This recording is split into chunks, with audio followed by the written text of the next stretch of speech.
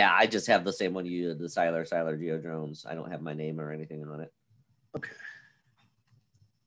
Do so, but it looks like most of you have. And it's where it's about 50-50 for those of you who have used Pix4D versus those who have not.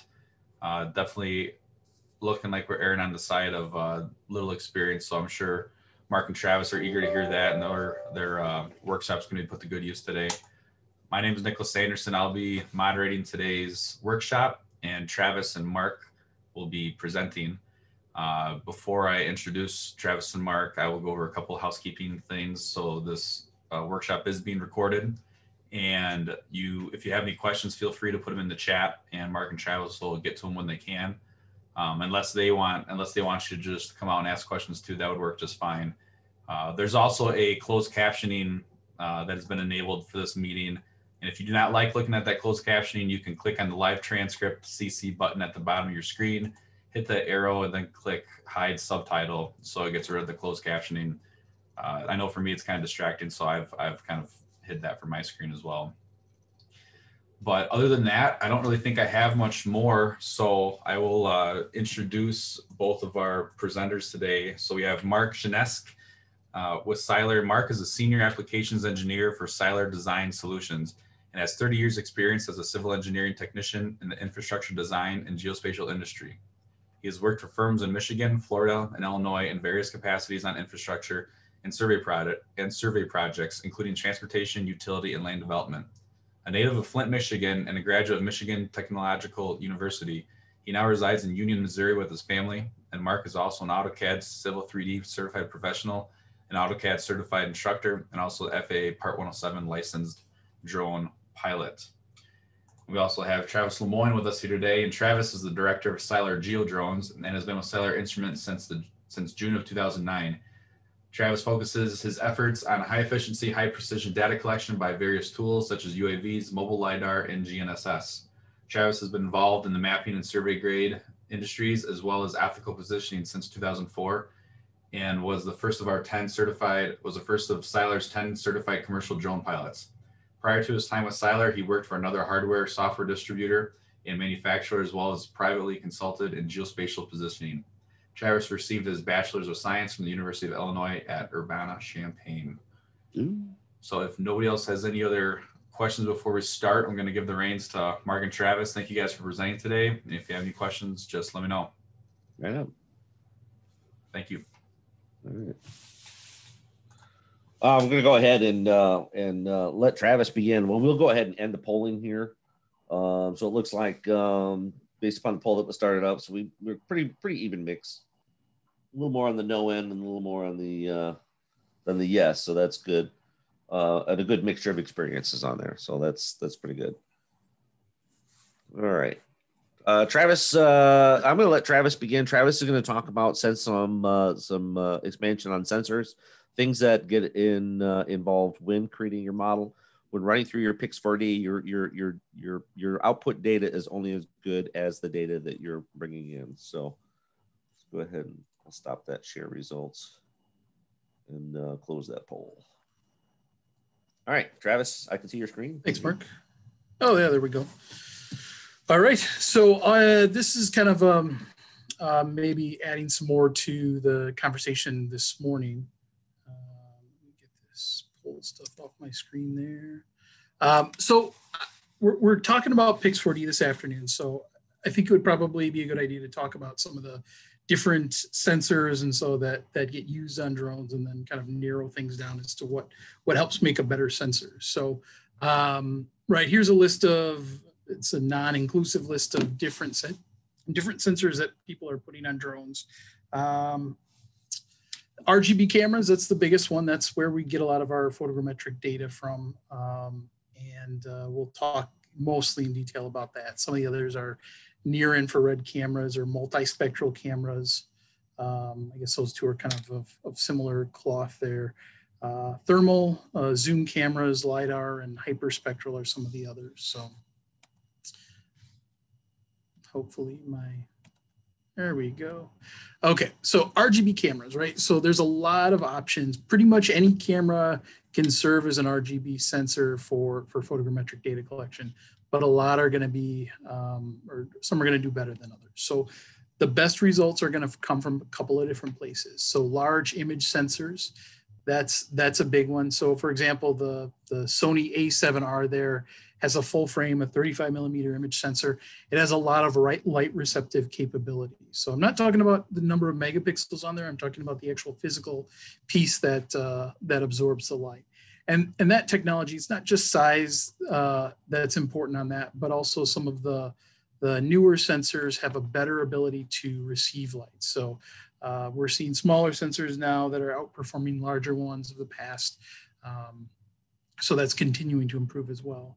So we want more pixels, but not without a larger sensor. So there's some cases where we get, cameras in this, camera companies in this race to put more megapixels out there, but we don't want to do that without maybe increasing the size of the sensor. Fixed lenses for photogrammetry. We like lenses that don't have moving parts inside of them.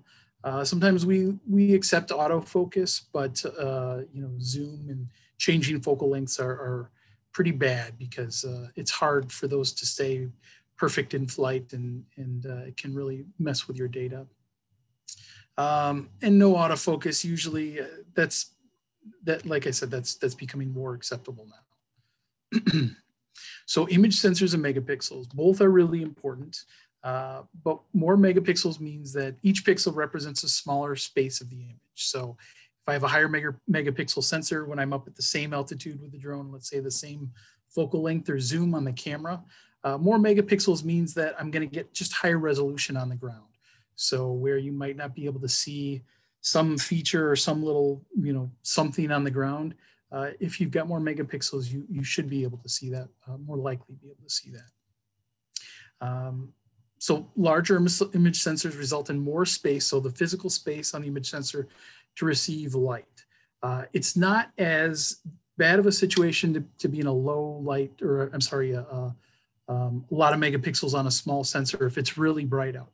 But as it gets a little bit darker, that pixels, or that piece on the image sensor that's attached to that pixel is going to start to have more of an issue accurately capturing that. And that's when we can start to see more noise in the data. When that results, or when that comes out in your point cloud, you'll see maybe some things that are off in the ortho mosaic, or you may even see a little bit of increased noise in terms of the vertical accuracy on your data. So lower pixel density means less noise in the image, deeper colors, faster shutter speeds, so you can fly faster in poor conditions. So just to kind of represent or talk about the images on the right side here, this is basically the same number of megapixels on increasingly smaller image sensors. And you can see it's just representing smaller space for each pixel. So to tell you kind of where the industry is at, right? A few years ago, down here in the bottom right was about the most common size. It was the Phantom 3. And I think when everybody was doing the Section 333 exemptions before we had Part 107 UAS regulations, this was the most commonly requested drone for folks to fly with the FAA. Then the Phantom 4 Pro came out. We're talking about DJI drones here, which largely kind of hold the market share. Now we're talking about a 1-inch sensor. So things improve substantially. We've got a lot more light receptivity on that image sensor. And now things are getting even quite a bit more interesting. So this is the APS-C size. This is the second from the top row. We've also got a lot more full frame ones. I just got this brand new camera today, actually. That's a 45 megapixel with a full 35 millimeter sensor behind it, which is going to be pretty neat because the cost is coming down on them too. And then of course, we're even seeing medium format more in some of the larger drones that are specialized for this sort of work. So see, talking about lenses, we want fixed immobile lenses and autofocus for, okay. Misspoke a little bit there, but not necessarily we want these things, but what I'm going to address here. So some cameras early on had this power on lens movement. So that was an issue because every time you would turn the camera on and off, a little bit of change in the focal length of the camera, maybe even as it's going around turns, there's not a lot of what they call geometric stability in the camera. So maybe you go around a turn in a fixed wing and there's some G-forces applied to the lens and it shifts or moves a little bit or gets knocked around by the wind when the drone's flying up there. Those can have an impact. So a lot of multi-rotor drones have gimbals out there, which do help reduce that, but generally we've gotten away from power on lenses in drones. So see, autofocus can sometimes delay the capture of imagery if you've got that turned on all the time. If there's not a good link between the drone, what they call the middle point of exposure, when that camera actually takes the image, sometimes you can have differences by 5, 10, 15, 20 feet from when the trigger pulse is sent to when the camera actually takes that image. So autofocus used to be an issue in that. Now we've got that middle point of exposure on a lot of cameras that help us mitigate that. And then different types of lens distortions can create warping of data. A lot of the more modern drone photogrammetry software has gotten really good at making great lens and camera models. So we do have less of an issue with that sort of thing.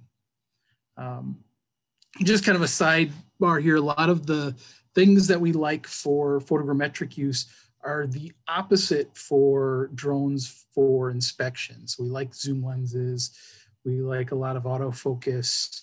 You know, wide angle lenses are great to see more at once. And so it's in a lot of cases, the camera that you want to use for photogrammetric work is not the camera that you want to use for inspection work. Another one, and this has been more of a bigger topic lately, is the issue of rolling shutters. So when a camera takes a photo, it digitally reads the sensor. It says while it's actually shortly after it's exposed to light, or could be while it's being exposed to light. So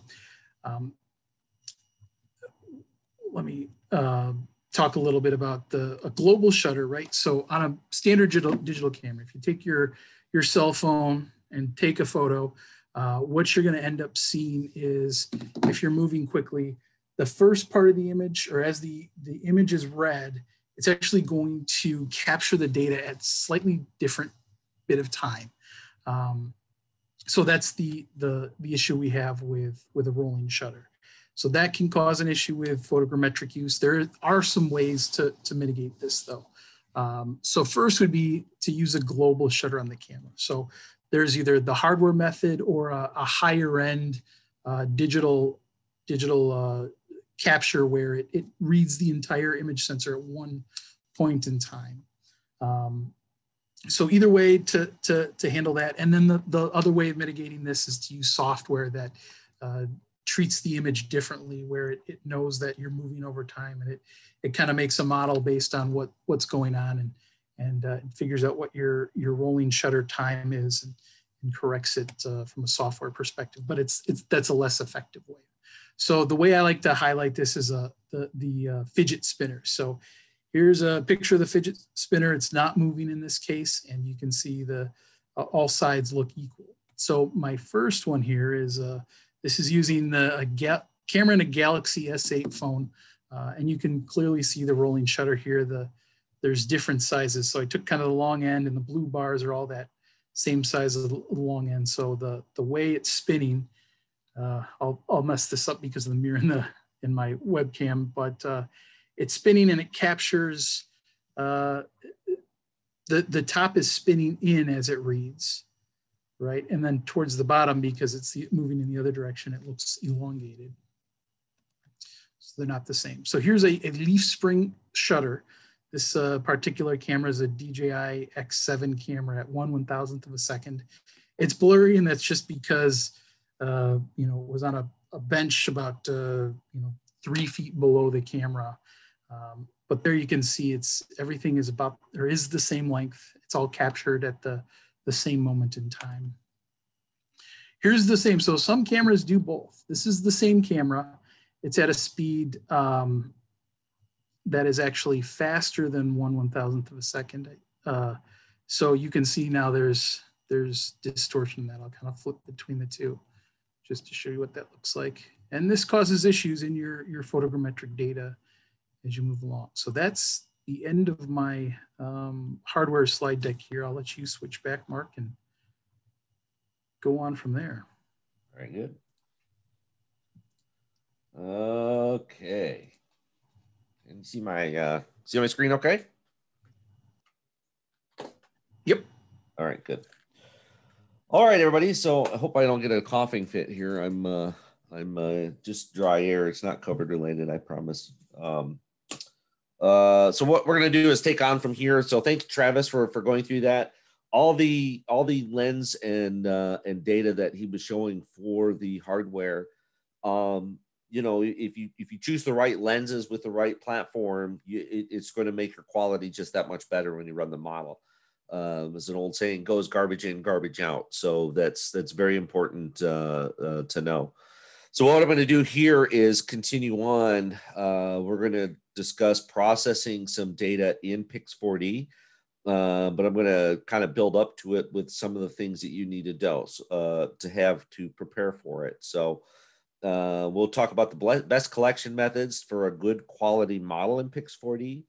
The choice of ground control points, because we're going to add and solidify our model using control points. And even if you have an RTK based drone, it's always good to have a few ground control points for nothing more than peace of mind to check your data against.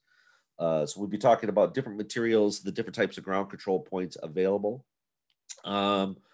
We'll talk about other processing software too. There are choices. What I'm going to show here for Pix4D today is a very similar based process for pretty much any piece of software out there for photo control. I mean, there are even ArcGIS Pro will do some kind of orthomosaic photos from drones if need be, and the process is going to be very similar.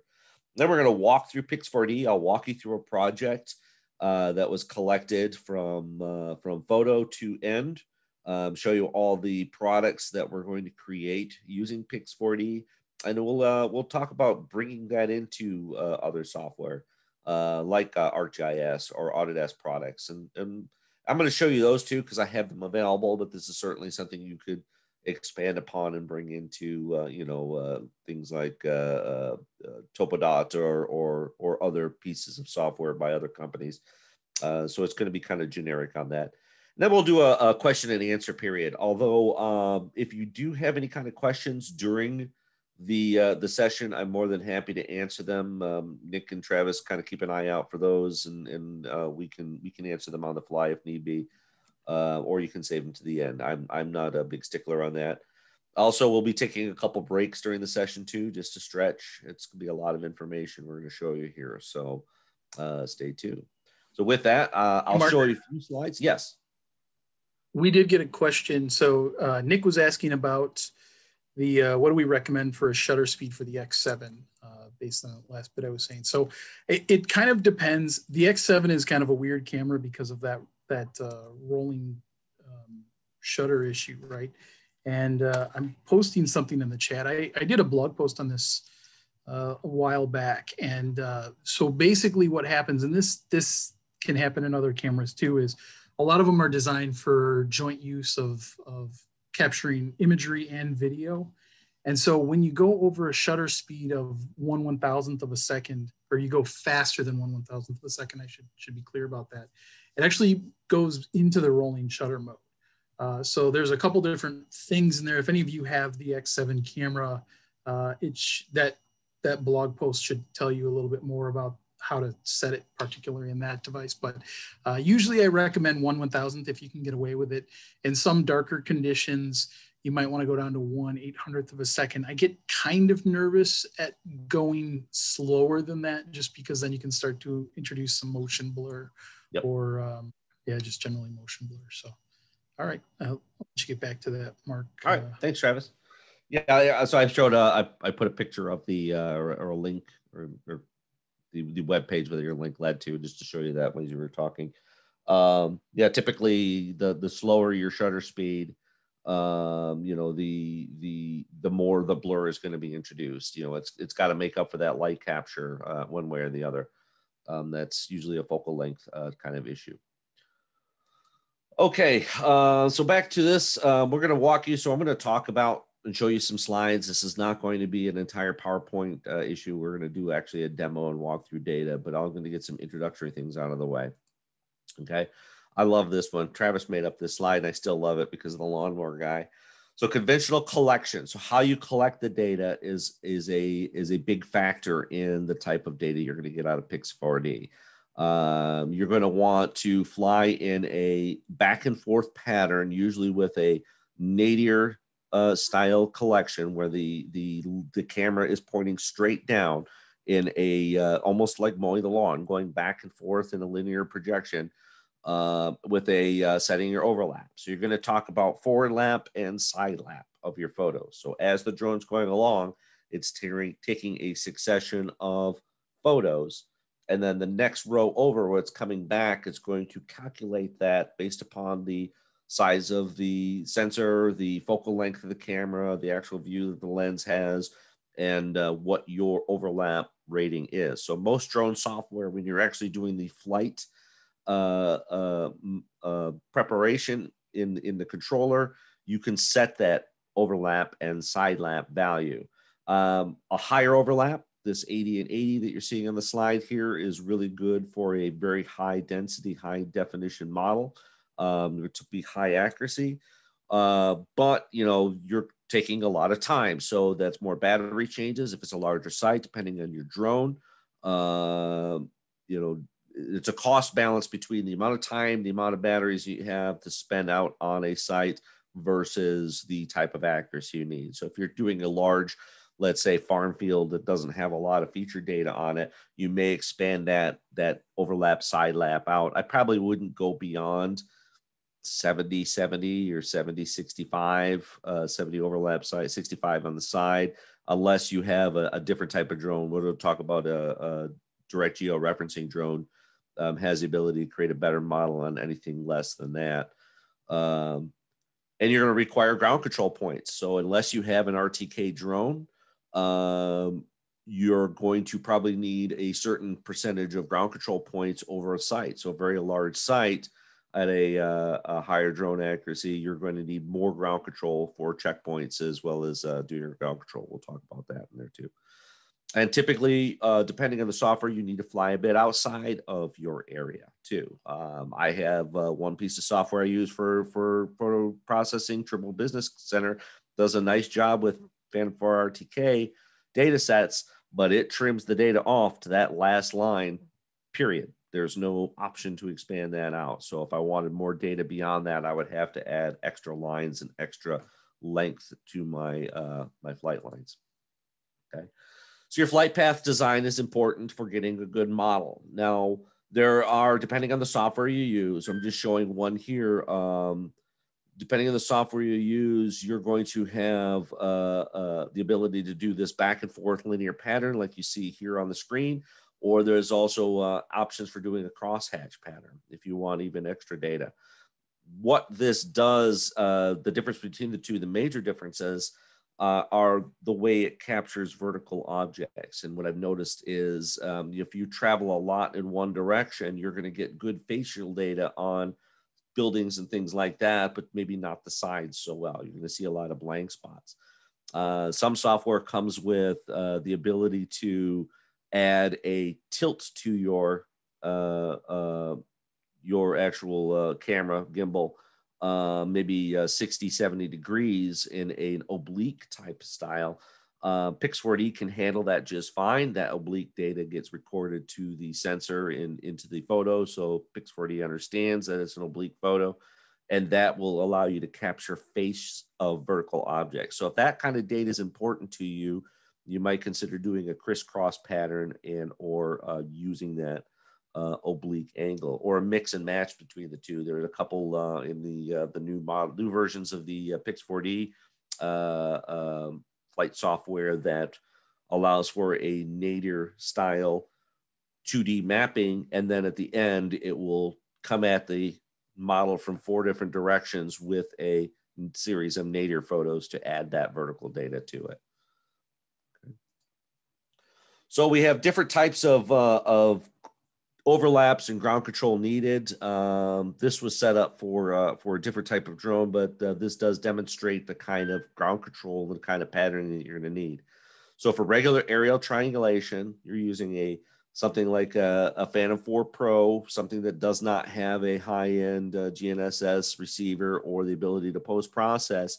You're going to want to use a very high end lap and side lap. Ground control points are always going to be necessary, and image blocks are always going to be needed. And you're going to fly the site in a much tighter pattern, taking a lot longer to fly the sites and to gather that same amount of information. The ground control points are going to be there to be able to tie in the model accurately and create a suitable model for your site. Now we're talking about PPK drones or RTK drones. So if you have that option, post-processing is preferred over RTK because you don't need a correction source that could cause an error or a base station out there. Or actually, we'll pull from the base station. We're not going to need that RTK solution. I've seen instances where it's lost RTK solution, and some drones just will not capture photos through that session for that length of time. So we don't need that better real time to rover. We're going to get the same results. We're also increasing our accuracy of the X, Y, and Z of the actual image locations. So Pix4D has a better time and easier time to process that accurately with less ground control.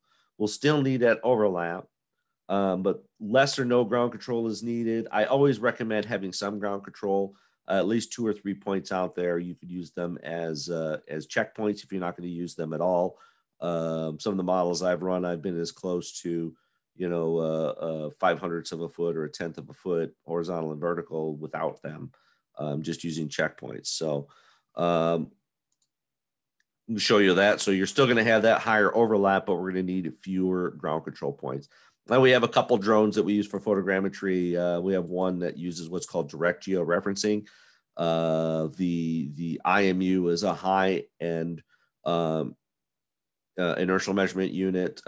It's tied into its own separate GNSS antenna with an offset to the drone antenna, and then the camera assembly itself and the payload has its own IMU that's tied to its own GNSS point. So between these two, not only is the drone accurate in space, but the actual payload is accurate in space as well.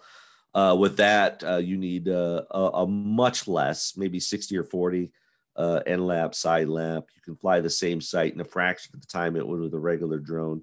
You only need 1 or 2 ground control points. We also have the ability to fly corridor models with either a fixed wing or a rotor drone as well.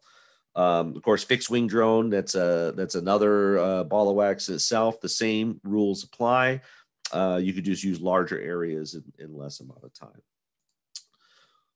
So your best practice in the field is first your aircraft choice. The not do-it-yourself drone is a good thing. So good professional quality mapping drone.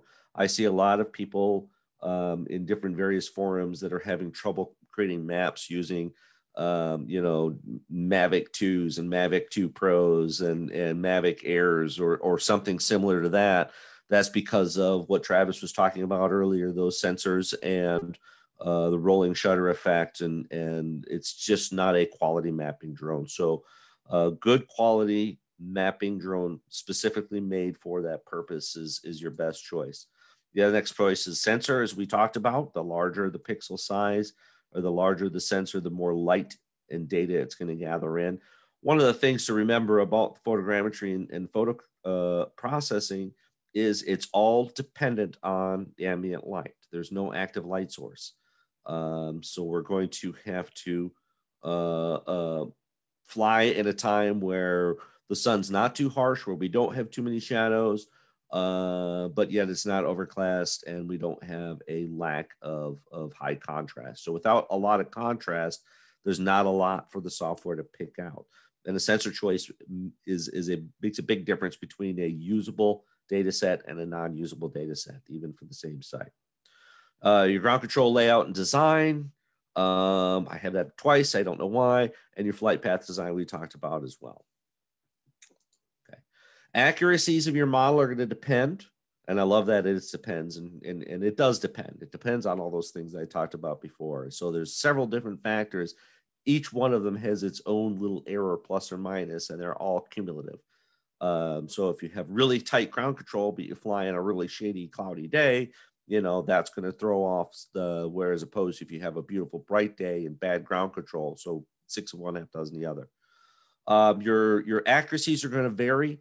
Typically, we talk about something called a ground sampling distance. Going back to the layout software, your drone flight software, something like the Pix40 or the Phantom 4 RTK controller, as you're flying your calculation of your altitude above ground, the size of your sensor, the focal length of the camera, the forward lap and the side lap, you're going to end up with varying degrees of what's called the ground sampling distance.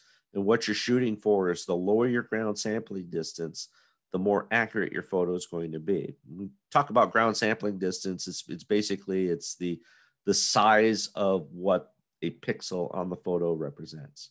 So, a higher accuracy or something that has a larger number of pixels with a very low ground sample distance ratio, you're going to get a very accurate model.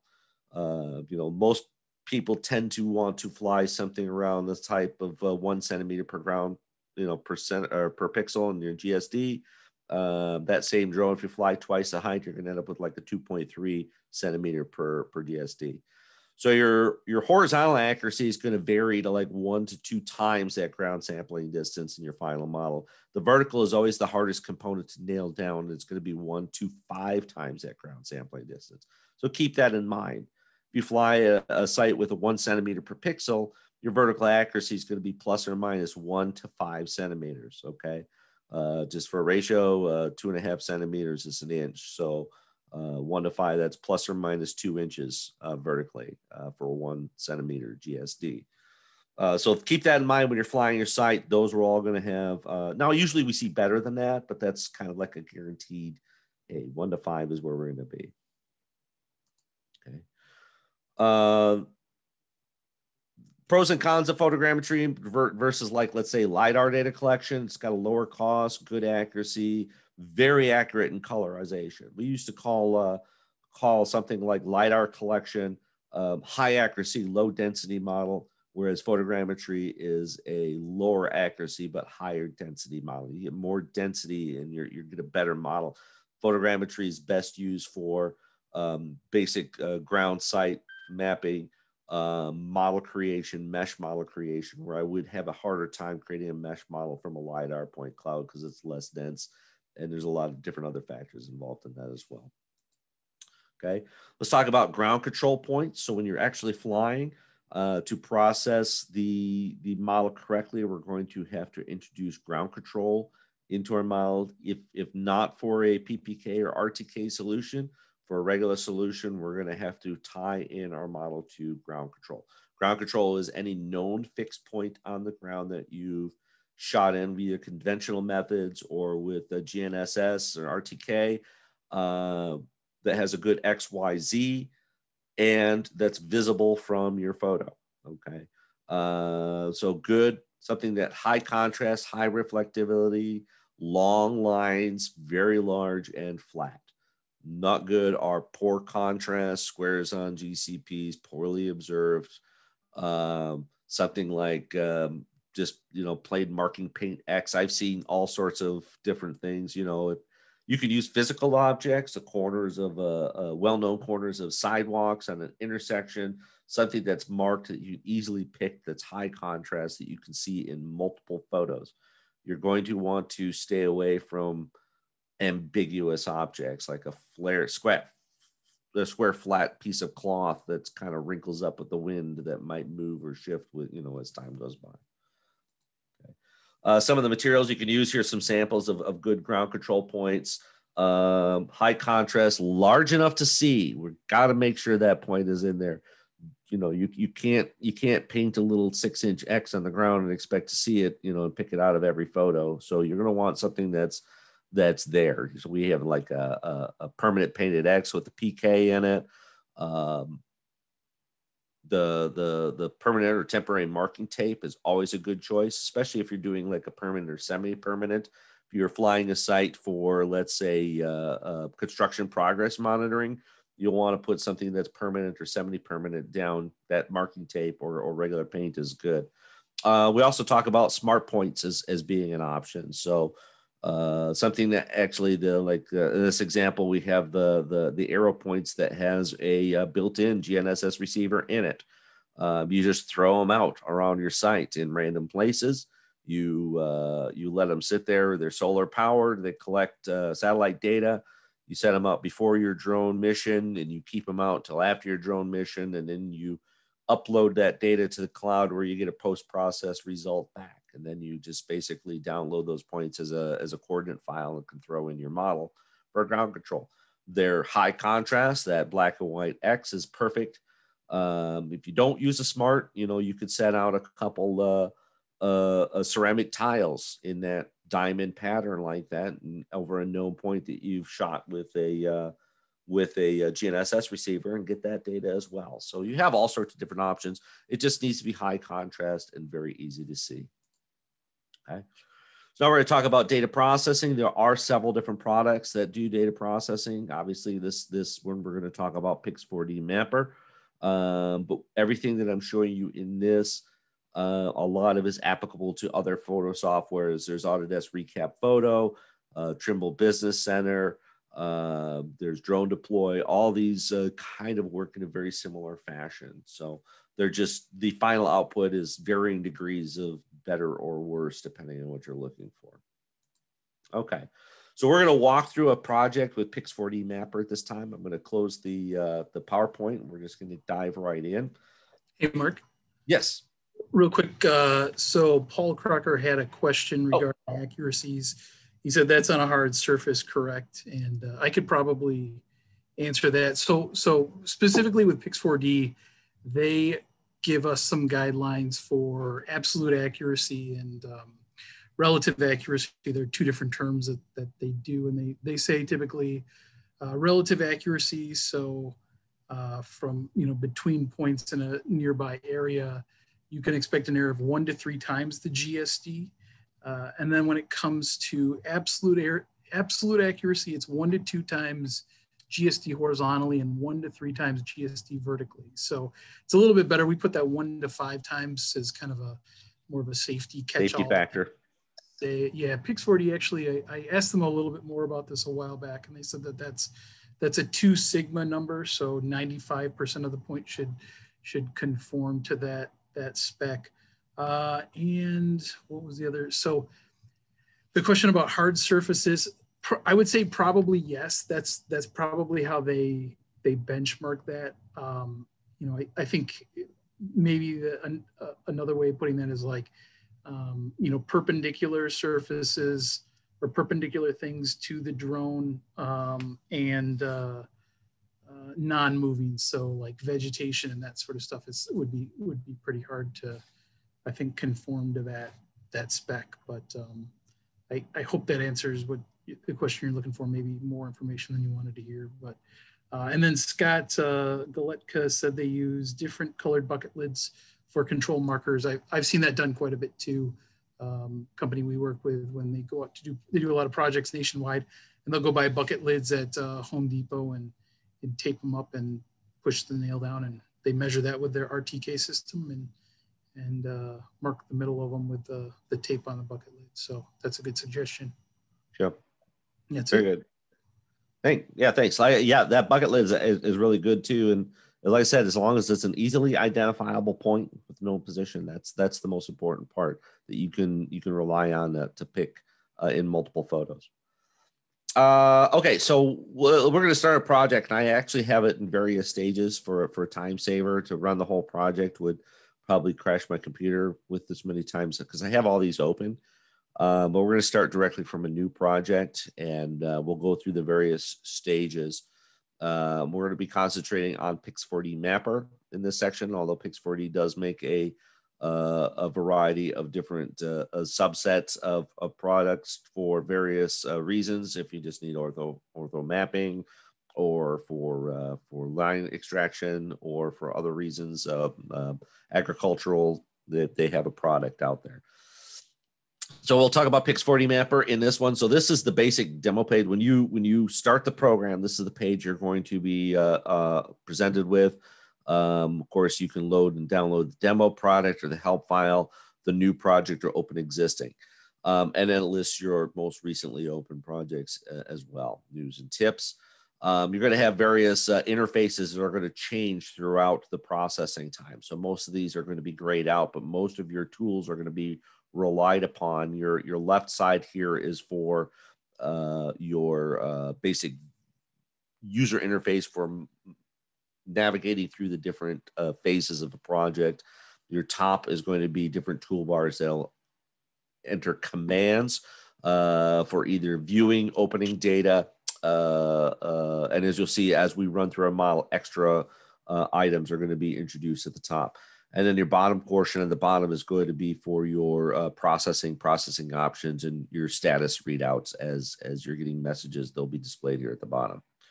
So we're going to start a new project. And so when you're starting a new project this time, all you basically have to do is click the new project. You're going to type in a name and locate it. So I have an area with a bunch of projects here. I'm just going to leave it in that same location. So I have a folder I'm going to go to. You can permanently select this. So if you have a project folder you're going to do again and again, you could just throw them into there if they're on a network drive. I personally do not recommend running this on a network drive just because of the amount of I/O that's going to be happening, that input, output, and reading and writing back and forth.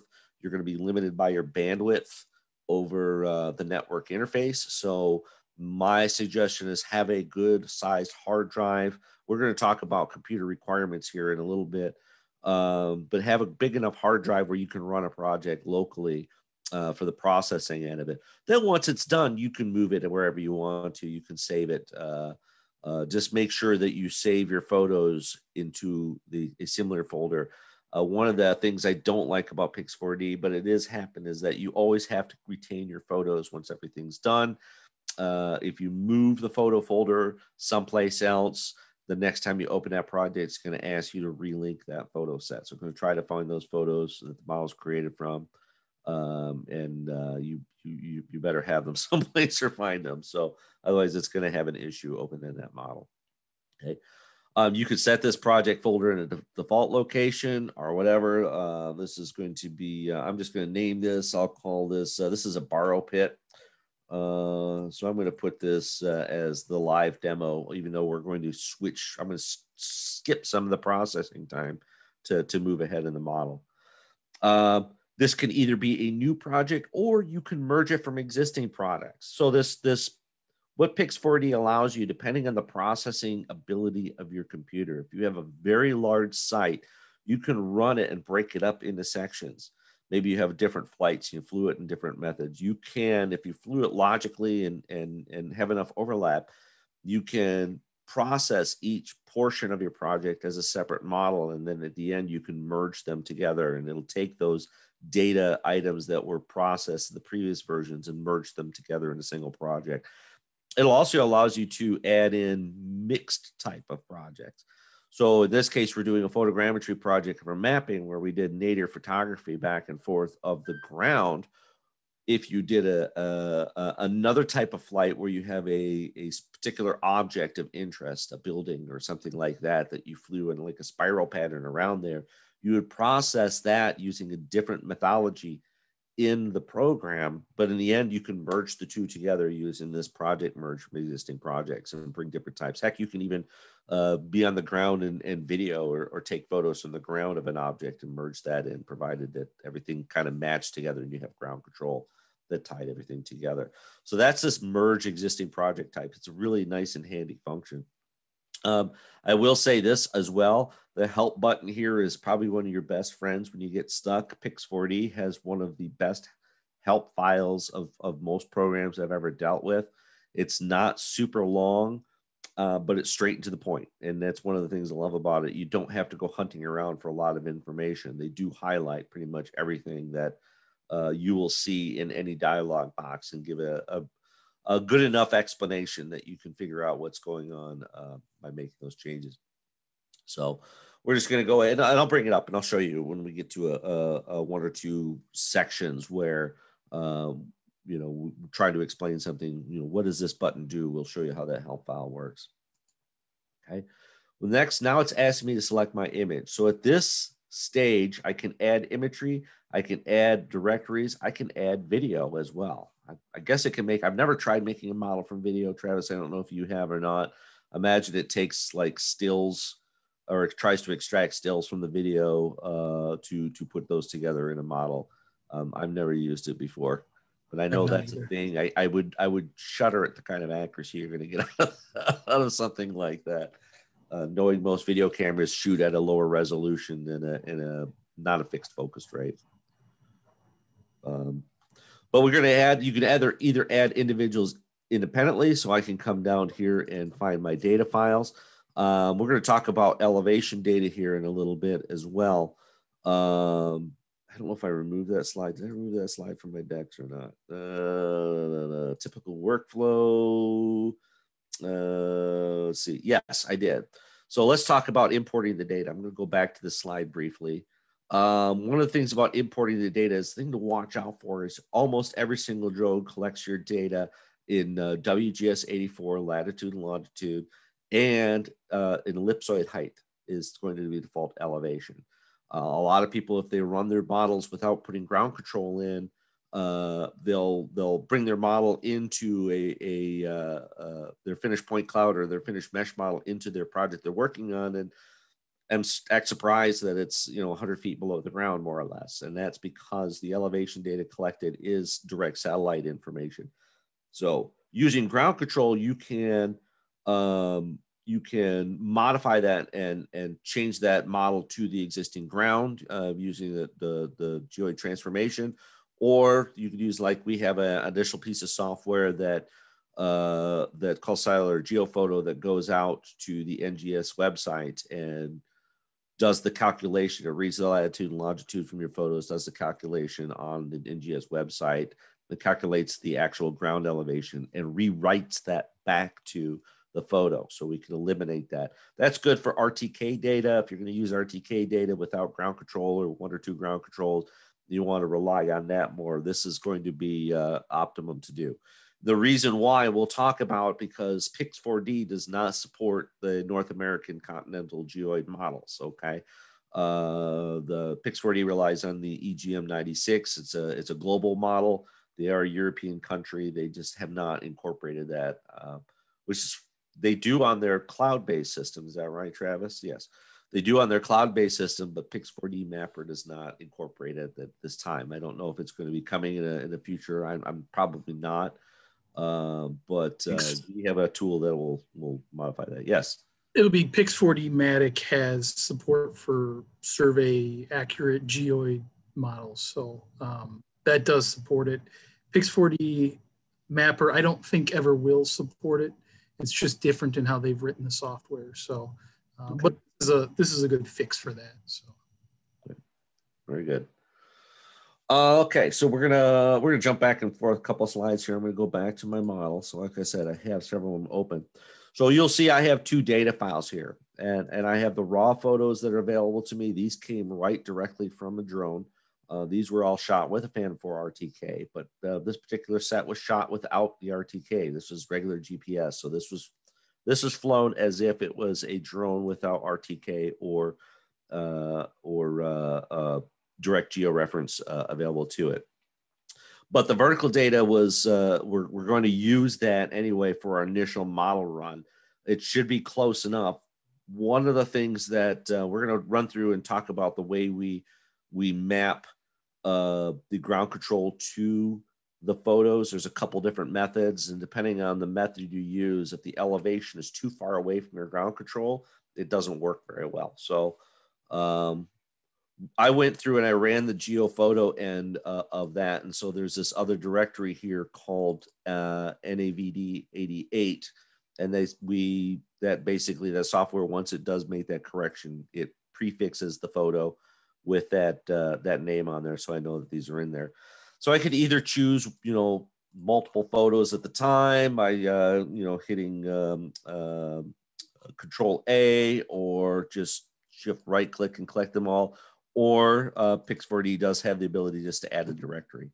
So I can just go into that data file directory, select it, and say choose, and it lists all the photos that are in there. So they're all listed. I can run through. At this time, I'm going to choose all of them. In the next, I'll go ahead and hit next. I can also remove selected. I can select individual files on here and remove them, or clear the entire list and start all over again. Okay. Here I get just a little image that says I have enough images selected. We can go ahead and proceed. So next. All right. Hey, Travis, we got another question here if you're available. What are some GPS setups that are good enough to set control, in your opinion? Yes. So I think probably any kind of RTK, of course, we're a little bit biased on that. And we work with the yellow stuff. But really, RTK is the important thing. If you don't use that, you'll get some poor absolute accuracy for sure. And it'll kind of distort and pull stuff around to make it fit. So really the yellow or the RTK is what you want. And Wisconsin's a great state for that because we have the WIS course correction network, and you'll get good results without having to have both a base station and rover unit. So RTK. Right, and again, that's going to depend on the accuracy of the equipment you have. You know, if you have a good survey grade receiver and RTK system, then you're going to get better accuracy. I've gone so far as have a subscription Android phone and Trimble Catalyst with a photo control program on it. As long as you have a precision accuracy subscription to that, I'm still only plus or minus 1 to 3 centimeters. If that's good enough for what I need, then it all depends on how accurate you want your model to be. Okay, the next step, once I load my photos in, I'm going to get to the actual meat of running these photos. What you're going to see, the top panel here is it has read this data from the EXIF data that's on the photo. By default, this particular drone writes in WGS 84, global coordinate system WGS 84. All the elevations are going to be in meters, which is typical. It's what I expect, and I'm happy to work in those. Over time, you stop worrying more about where your ground.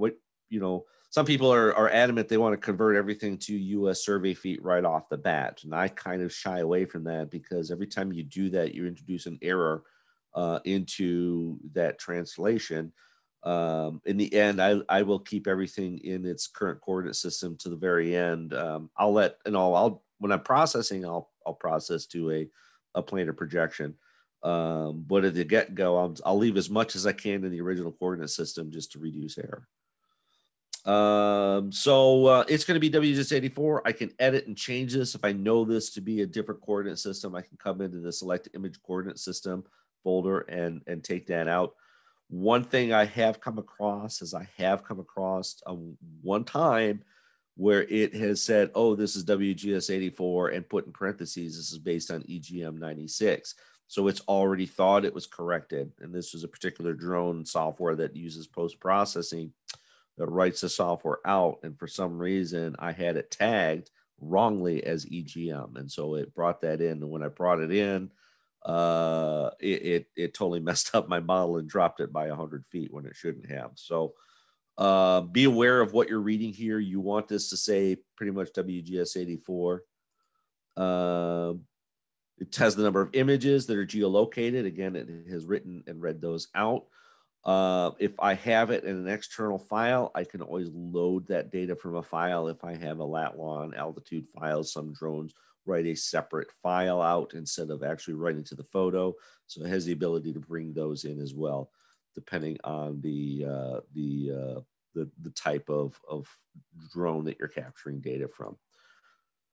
And here's a list of every photo going down. So the image name, we'll talk a little bit about groups. I'm not going to go too far into groups. If you have, let's say, a mix of sensors, if you have some imagery that is additional imagery that was in the folder that maybe used a near infrared or something like that, or multispectral, and you didn't want them to be part of the model, but you wanted to use it for like an ortho mosaic later on, you can tag those and give those a new group ID. So the group ID is editable, and you could type in a new name here for a secondary group.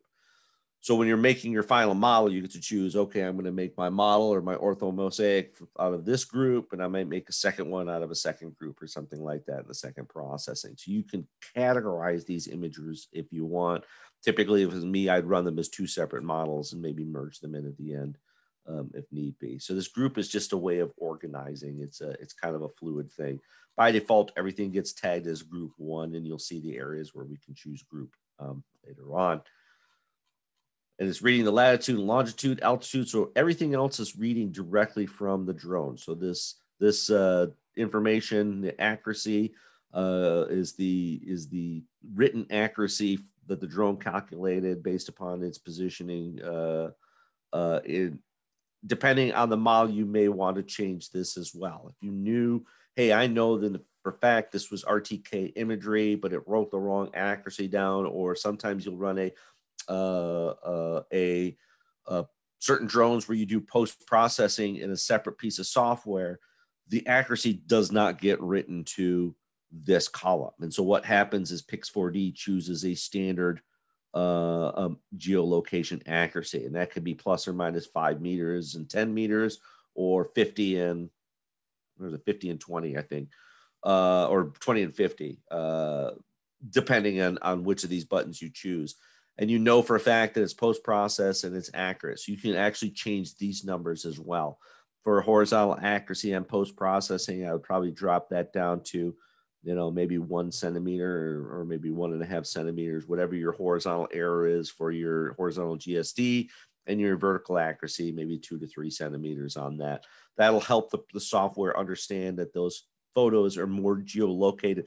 It'll rely more on the geolocation of that photo and less on the physical objects, is trying to match, colors matched from photo to photo. Is this accuracy? And again, the Omega Phi and Kappa, that's the actual rotational position of the drone and gimbal when it was collected. So that'll give some information, and you'll see that in Pix4D once we bring these in and how the photos are oriented. The last thing we're going to change here, I'll say next. Oh, no, we'll just go next here. And then the last thing we'll look here is the output coordinate system. This is where I'd say, hey, I'm going to decide I want to, by default, it's use the same coordinate system as the importation coordinate system of the model. This is where I can say, okay, I'm going to change it to US feet or feet. And then it's auto detected. This was shot in Nebraska. So it said, okay, this is in NAD 83 State Plain, Nebraska. In a depreciated one. So if I knew it was something different, I could say, no, this is a known coordinate system. And I could choose the advanced coordinate system, and I can choose either from a PRJ file if I had that, or from a list. And this is a standard list of projection coordinate systems, either North American Database or 2007 or NSRS 2011.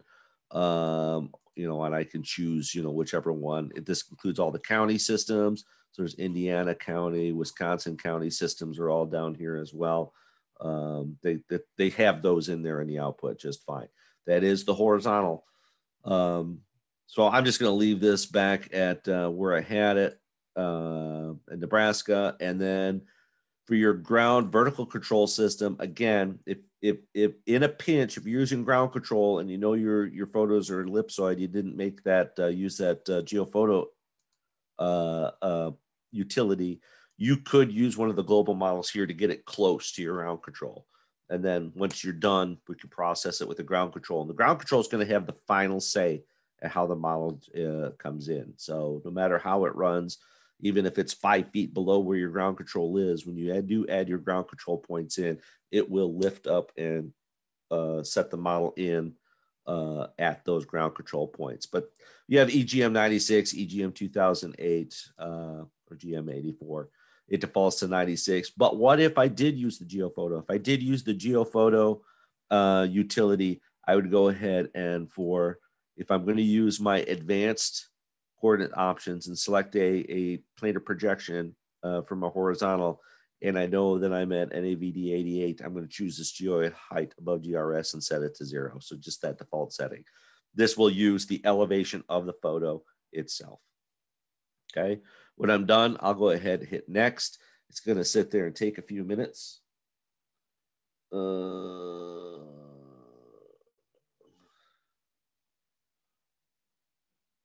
Travis, that question from Anna, or that comment from Anna? Oh, okay. She says, for if you read it in the past, our group is using Aero Gold GNSS receiver with RTK to set control. Okay, so that was an option for setting control. Sure, certainly, that's a valid option. Okay, so once this is done, we're ready to go. The next thing you're going to get, and we're going to go through all these different types of option templates. So we basically have 3 types of choices here. We have a standard 3D map. This is what you would typically use for a ground control mapping project. Image acquisition is either from nadir or oblique flight. It's going to be based upon a back and forth standard collection pattern with a side lap overlap. You're going to get a very high quality output, but the processing time is going to be very slow. It's your highest accuracy option you have available to you. The 3D model template is for creating models either from a oblique flight around a vertical object or some kind of ground model or something you capture with your cell phone or another professional camera when you're doing 3D model collection. And it's going to be a terrestrial or oblique flight based on that. And it's going to also be a high quality, but you wouldn't run this for a ground map because it uses a different set of algorithms and processes for making that kind of model versus a high accuracy control. There's no ground control or projection data, I don't think, for any of the terrestrial stuff unless you have that added in. And then there's ag multispectral too. If you have a multispectral camera, that's going to output different types of reflectance maps based upon your sensors you have involved. There's also rapid versions of these same things that will allow you the same type of data, just at a lower quality and faster rate. And then there's some advanced models here, depending on the type of RGB, ag modified, or thermal cameras, or near infrared. Mostly going to get a kind of orthometric mapping out of these, or ortho photos. So once you choose your model, we're going to choose our standard 3D maps model, but we're going to modify it and show you the different modifications that are involved in it.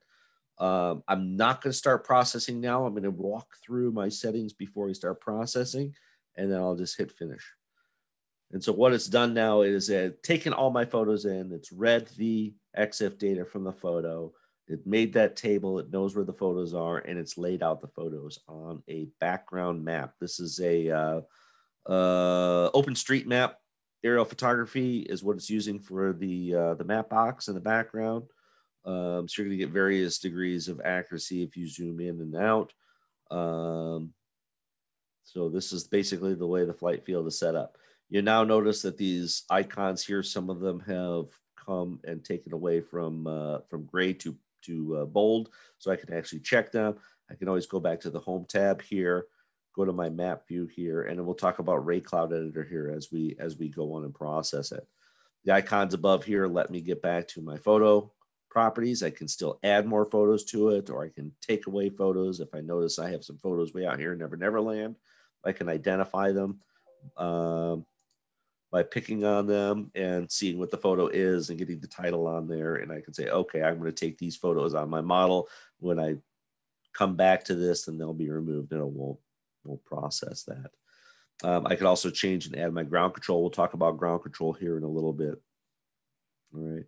My background mapping can either just be a background street map or the satellite map box, depending on my preference. But it should zoom right into where if you zoom way out, if you see something that's way out here in Never Never Land like this, well, that means you have some kind of pointer photo that got a bad coordinate system, and you'll need to take that out as well. But we'll just go ahead and zoom back in here before we start. Okay. Any questions on that so far? Okay, it's top of the hour. Let's take a 5-minute break. When we come back, I'm going to start going through the processing options, and we'll show you the various steps in processing. Let's take, it's 2:04 now. let's agree, meet back here at 10 after 2. So everybody can grab a cup of coffee or a drink of water or something like that. We'll finish out. Okay. All right. Take 5.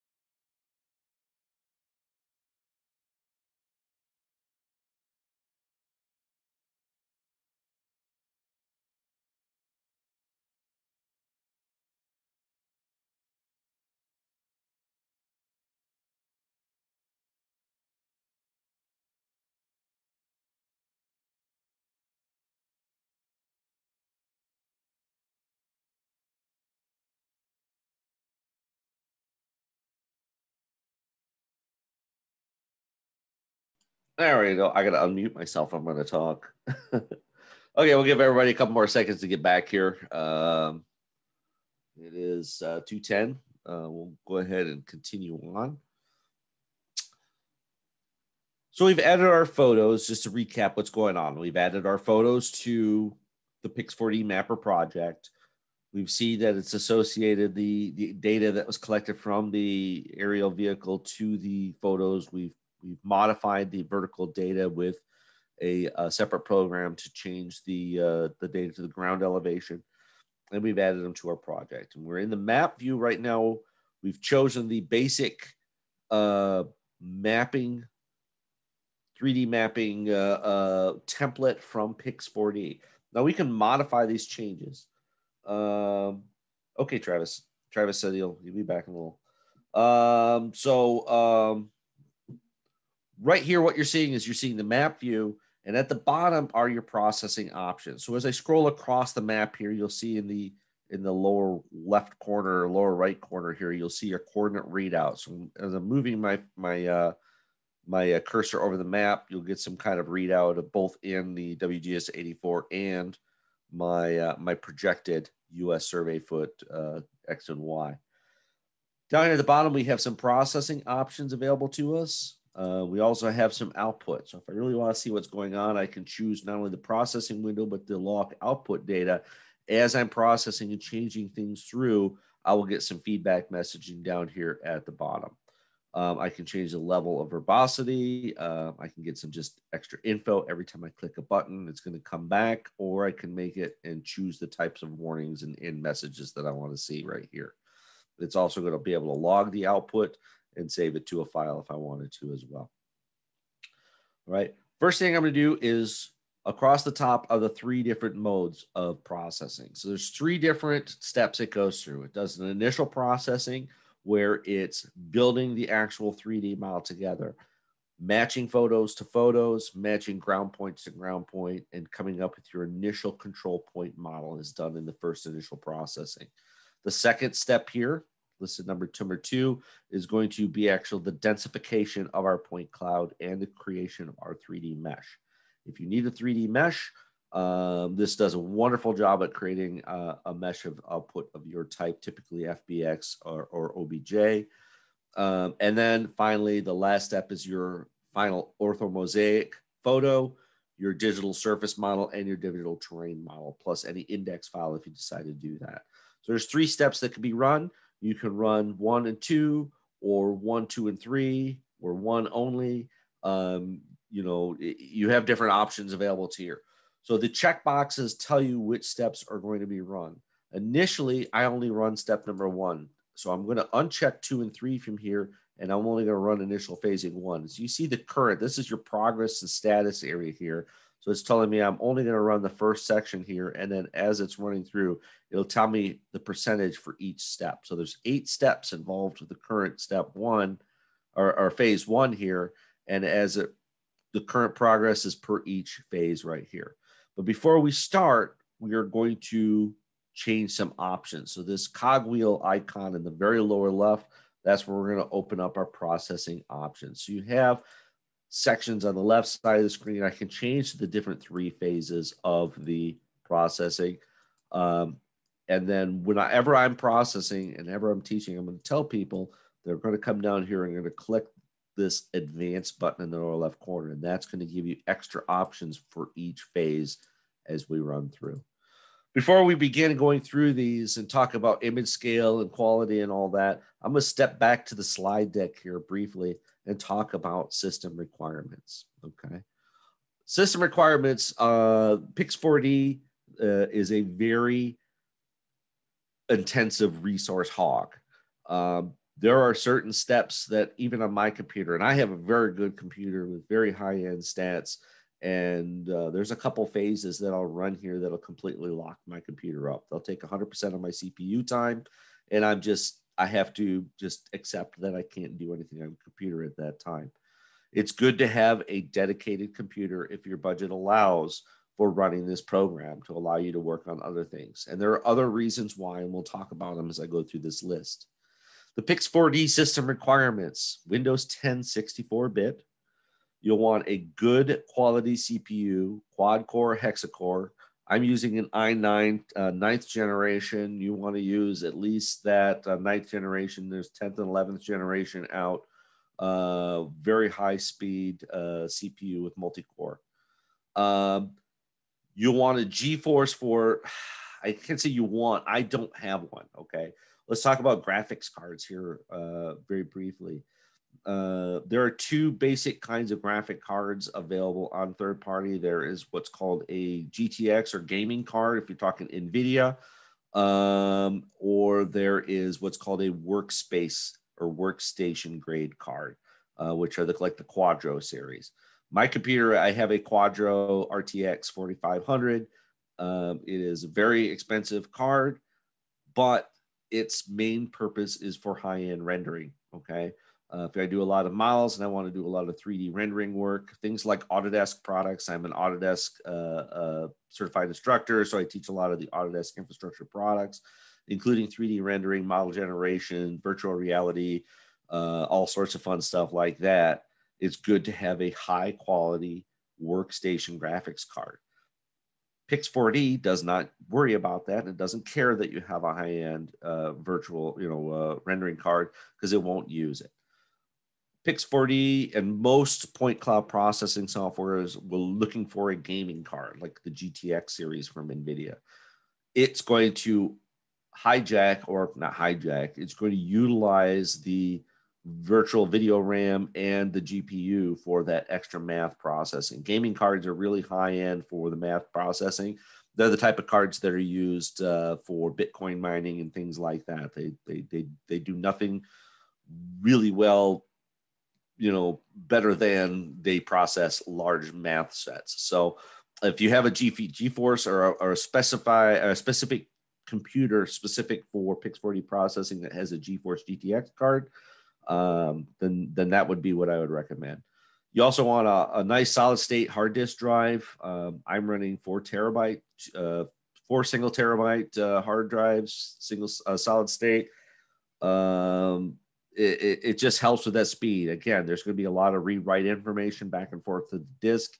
You do not want to do this over the network connection. Like I said, a nice SSD is going to be paramount.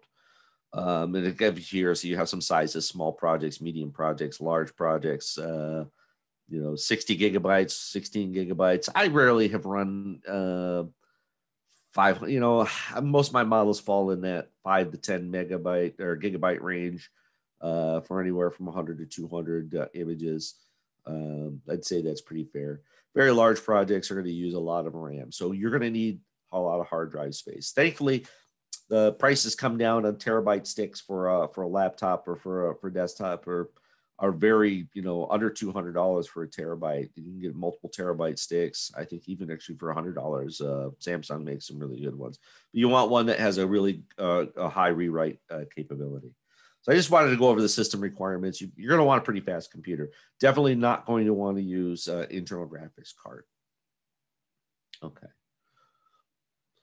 So let's talk about the initial processing. So now we're going to go to, do I ever utilize AWS? We'll talk about cloud computing.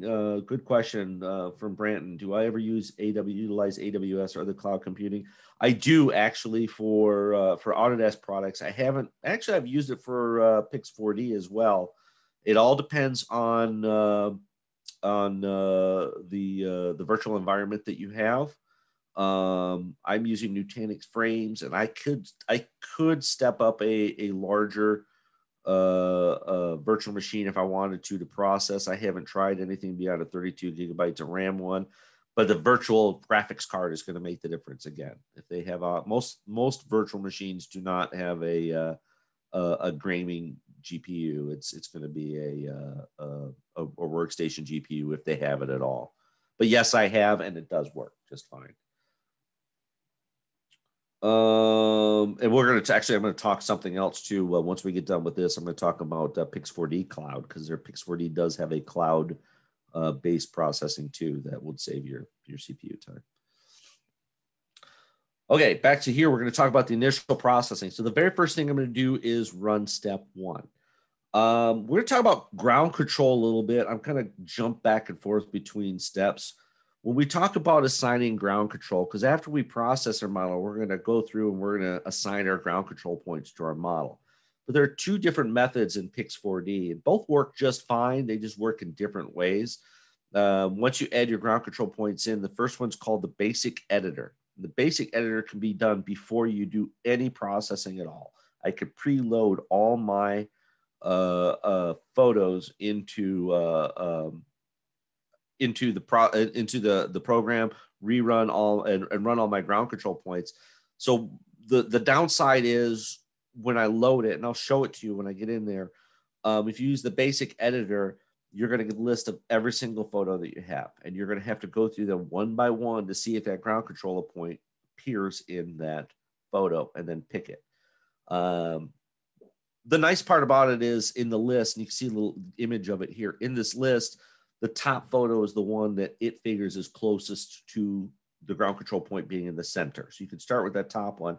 But as you go down the list further and further, that ground control point is going to get further and further away from the center and may be visible or not. You know, some photos it'll appear on the edge, some it'll be off to the side. You won't see it. So by the time you get about 10 to 12 deep, you're going to be starting to skip photos that are going to be missing. That other way is called the Ray Cloud Editor. And the Ray Cloud Editor relies on hyper accurate positioning of that photo and the ground control point. And the best way to get that is to run the first process. We'll run the initial process one, then we're going to come back and run the Ray Cloud Editor to add our ground control point. The benefits of running the Ray Cloud Editor for ground control point is that it screens the photos, so you're only going to see the ones that actually contain the ground control point. The next part is it's semi-automated. Once I pick one or two ground control points in a couple photos, I can click the button that says automate the remaining ones, and it'll go through the rest of the photos and find those particular pixel patterns in every other photo. So I can tag like 30 or 40 photos in a matter of 30 seconds, and even probably less, and then move on to the next photo set. So it's very, very easy and very, very fast. Picking ground control points is probably one of the most tedious parts of the process, other than just the waiting time. But again, it requires the initial processing, and I'll show you both of them. So that's why I'm opting to run the initial processing first, because I want to use the Ray Cloud Editor. Going back to the program then. So back in here, I'm going to go to my processing options by choosing my options at the bottom. In my initial processing with the advanced settings done, I'm going to walk through each of these tabs. So the general tab, if you do nothing and just run the basic and just run through the general tab, you can run a full, a rapid, or a custom image key points. So the first set is it runs through all the photos, it maps them together, and it pulls certain key points. So it's pulling its own kind of ground control points, key features that it can see from photo to photo to photo to photo on a regular basis. And so those are called key points. And you could do those either full, rapid, or custom. And there are varying degrees that it does. The custom double image size is going to be very fast, but it's going to be very, very loose in what it finds. And you're going to run through and have to do a lot of correction. Your error is going to be larger. The default is quarter size image, and that's what you're going to see when you run like a full is going to be the original size. For the initial run through, if I'm going to run the ground control with the Ray Cloud Editor, I'll run a rapid one first. Okay. The next option you have on ability here is to generate your orthomosaic. You'll get a little preview because you're going to get a report. Every time you run a stage, you're going to get a little report that's going to pop on the screen. And the orthomosaic is going to be your first initial quality report. And yeah, it's nice to see and everything, but it's really low res. You can get an initial view and visual look to say, yeah, my model looks good. Hey, this looks great. Or if it looks all twisted and roped around, something's horribly wrong, and you can stop the processing and try to correct your issue at that point. But it does add to your processing time. So that's going to be how long do you want to wait in your processing in the initial run, whether you choose that. If I choose rapid, sometimes I'll go ahead and I'll run the orthomosaic preview. But once I finish my GCP in and run it the second time, typically the second time I'll run it full. So I get that full benefit of multiple key points. If I look at my advanced tabs also, there's going to be some options here on how it matches the photos. By default for this 3D mapping, we're running an aerial grid or corridor, which is, we can absolutely see we're running kind of an aerial grid here. Whereas a 3D modeling type of situation, I would choose free flight or terrestrial. So I can override the settings if I want to. I can't guarantee what kind of model you're going to get out. I would stick with the default of that one. The geometrically verified matching is going to check what it captures and the key points it makes on the ground to the position, going back to those X, Y, Z, and the phi kappa omega of the drone, to make sure that everything looks good geometrically with the drone. It's not twisted 180 degrees or something weird like that, which I've seen as well on some free flight models. So that is an option. You can check that on or off. And then the calibration, it's going to automatically target the number of key points. Or if I want to save memory, I can say, okay, let's limit it to an X number of point. I'm not sure the percentage it takes from the automatic right off the top of my head, but it is going to be a larger model of the number of key points. But you're going to get a better model that way. So I typically tend to leave that automatic. But the only ones that really change out of this would be the calibration method. On a large empty field like this, if you have a lot of detail with a lot of contrasting shapes and colors and things like that, I will typically leave my calibration method standard. But if I have acre upon acre of open green farm field like this, yeah, I'm going to use what's called the alternative method, which is going to rely more on the actual XYZ position of the drone, less on what it finds in the field, although it's still going to match both. It's going to take longer, but you're going to get a model. Without running that, sometimes I've seen where you actually have punched holes in the field. You just have empty spots where it just, I can't figure out what the model is, so I'm going to give you nothing.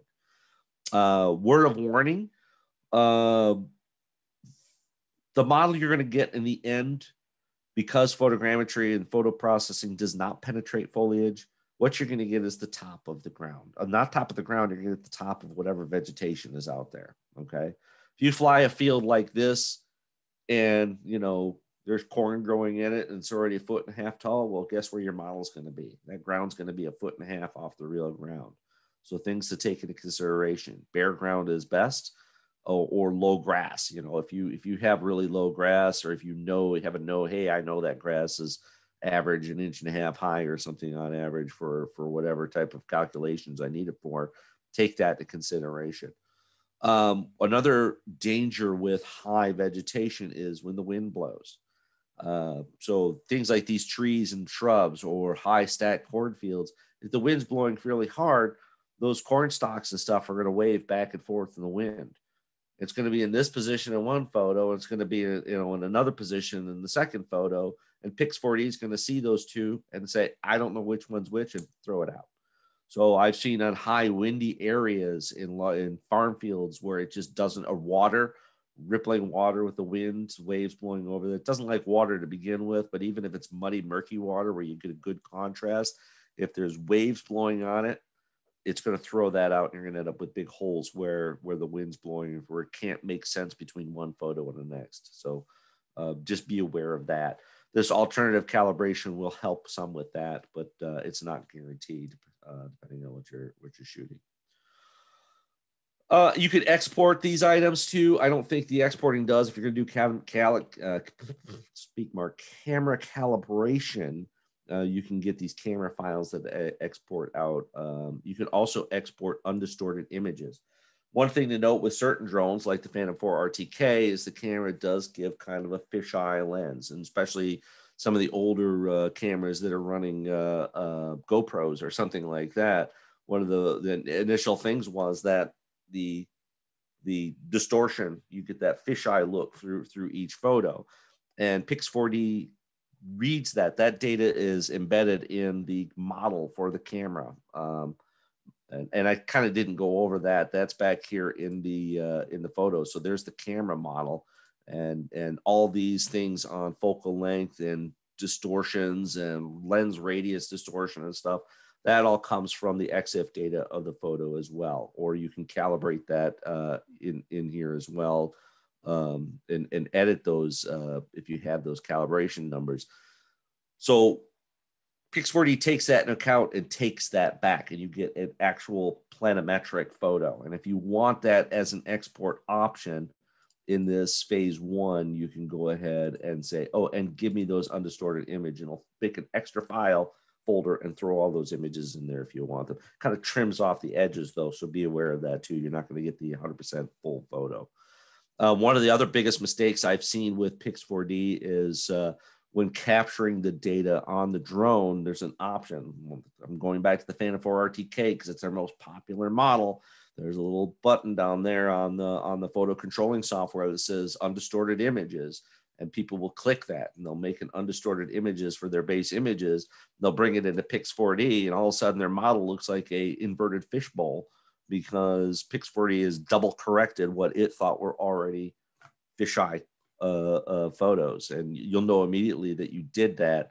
So you got to go back and say, okay, these are distorted photos, and let Pix4D do the undistorting rather than your drone flight software. So always leave that base. So once these are set up in the initial processing, all you're going to do is click OK, and we're ready to start processing. I'm going to press the start button.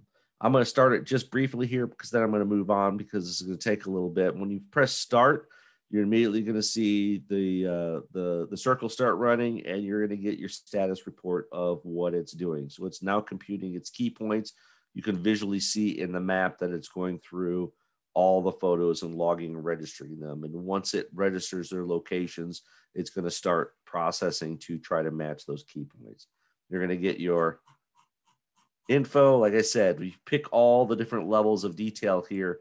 You can get a very, very nice and very, very large file, a log file to go through if you want to. So here you can see what it's doing if you're really interested in that.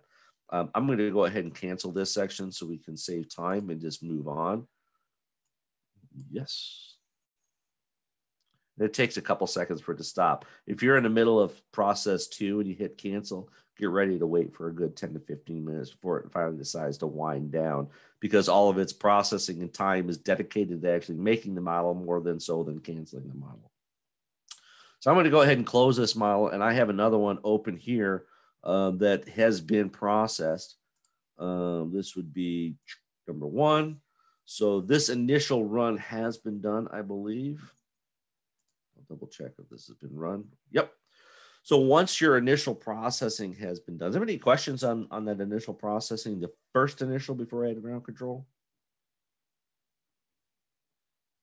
Okay.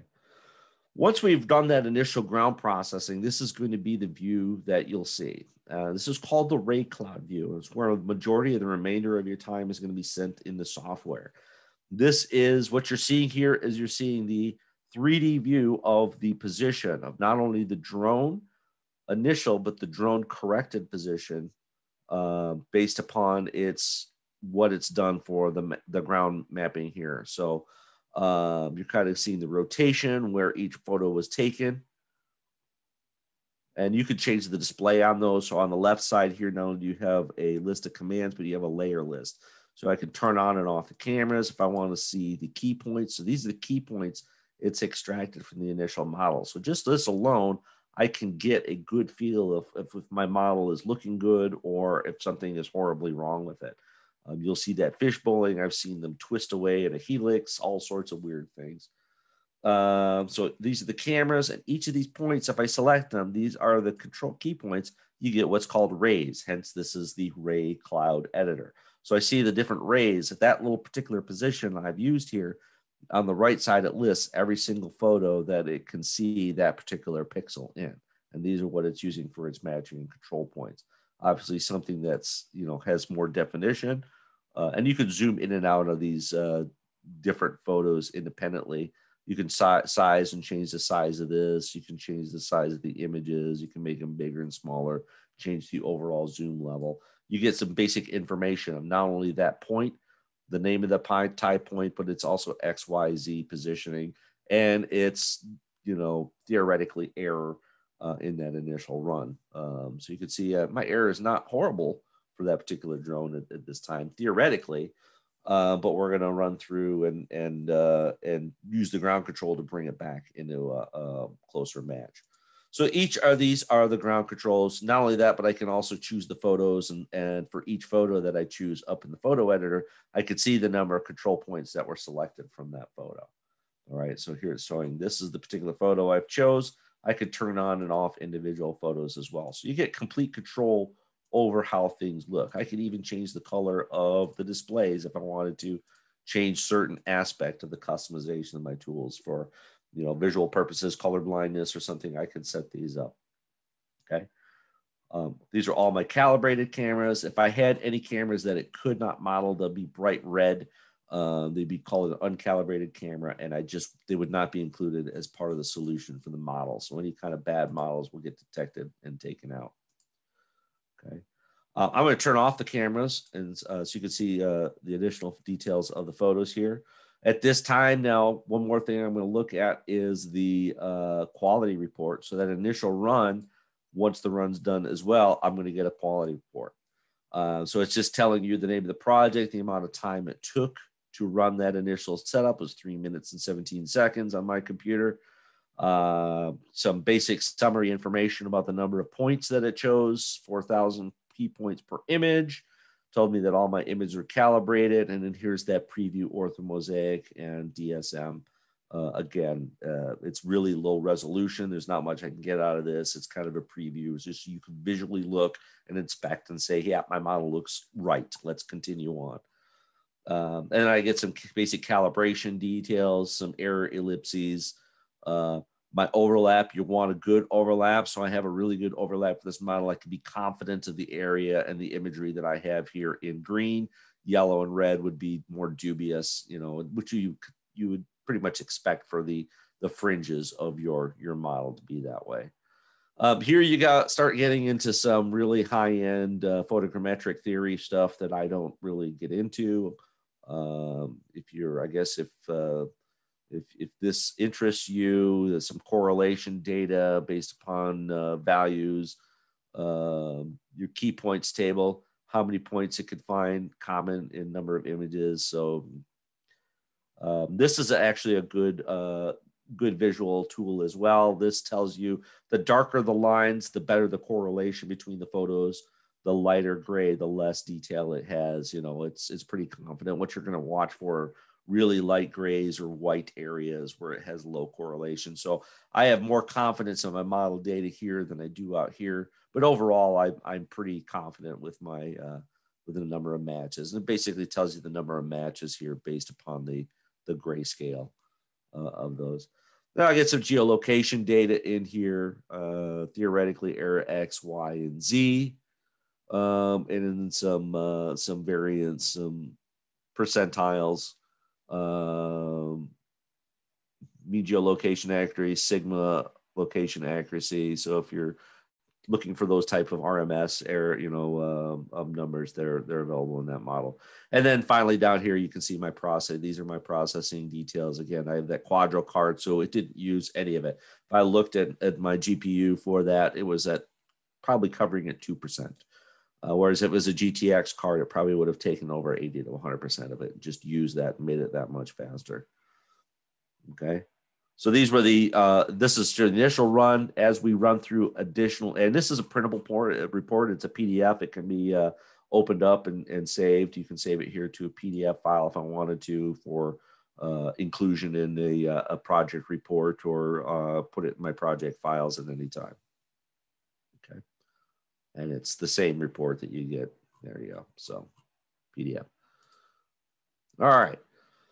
So once I've done that, now I'm ready to add my ground control points. And I said I ran this model initially so I could add my ground control points using the Ray Cloud editor. I'm going to go ahead and click the button here for adding my ground control points. By default, it chooses the ground control system based upon my output settings. All right. So I can change this if I used a different method for collecting ground control and all my ground control was still in WGS84. Fine, I'll go ahead and edit this and say, okay, I know my model's in a planar projection, but my ground control's in lat lon elevation. And so it'll go ahead and use those. So I'm going to import my GCPs. I could type them in one at a time by just saying add point, like a spreadsheet, and manually editing these. but I happen to have these in a file. So I am going to just browse, and they're in XYZ format. Now it has a header on it, so you're going to see an error. Well, no, I guess it took the error out. So basically I loaded those ground control points in. Here's your point. Here's my type, X, Y, and Z, and then the accuracy based upon, normal accuracy, what I expect from my receiver. If I do nothing but hit OK, what's going to happen is the ground control points are going to show up in my Ray Cloud editor. And if I go back here to my map view, you can see the ground control points are in my map view as well as these blue plus signs. So that's another good visual representation that, yes, the ground control points I brought in were in the right coordinate system. Yes, these are where they're located. You can see I have several throughout my project. Now back here in the Ray Cloud editor, I can kind of see now I use that GeoPhoto app. So my ground control is actually pretty close to my ground surface. Whereas if this was still ellipsoid elevation, my point cloud is going to be way down here and these ground controls are going to be up in the air. But even if that was the case, once I add the ground control in, it's going to, again, lift the model up to the ground control. The ground control has the final say in the location and any kind of warping and limits of the model here. So I told you there are two kinds of ways to add ground control to my photos. I'm going to demonstrate with a couple points here, and then we'll move on to the next model. So back here in my ground control manager, there is the basic editor, which I could have run initially. The basic editor is going to open up its own dialog box. What you're going to end up is with ground control 1 is selected. And so it's ordered these photos. Here's a list of every single photo in my project all the way down from the nearest to this point to the farthest away.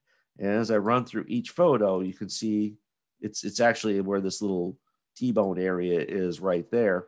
But as I run through, it's going to be here. It says, oh, that's all. I can't see it. I know I can't see it, but it's going to offer me that point where I may be able to see it further down, like in this photo. Well, basically, I'm going to run through each of these photos. I'm going to manually zoom in. There it is. And I'm going to click on that point. Click on that. There it is. It's a yellow. I hate this because it's a little yellow dot or a little yellow cross. You can't change that color, can you, Travis?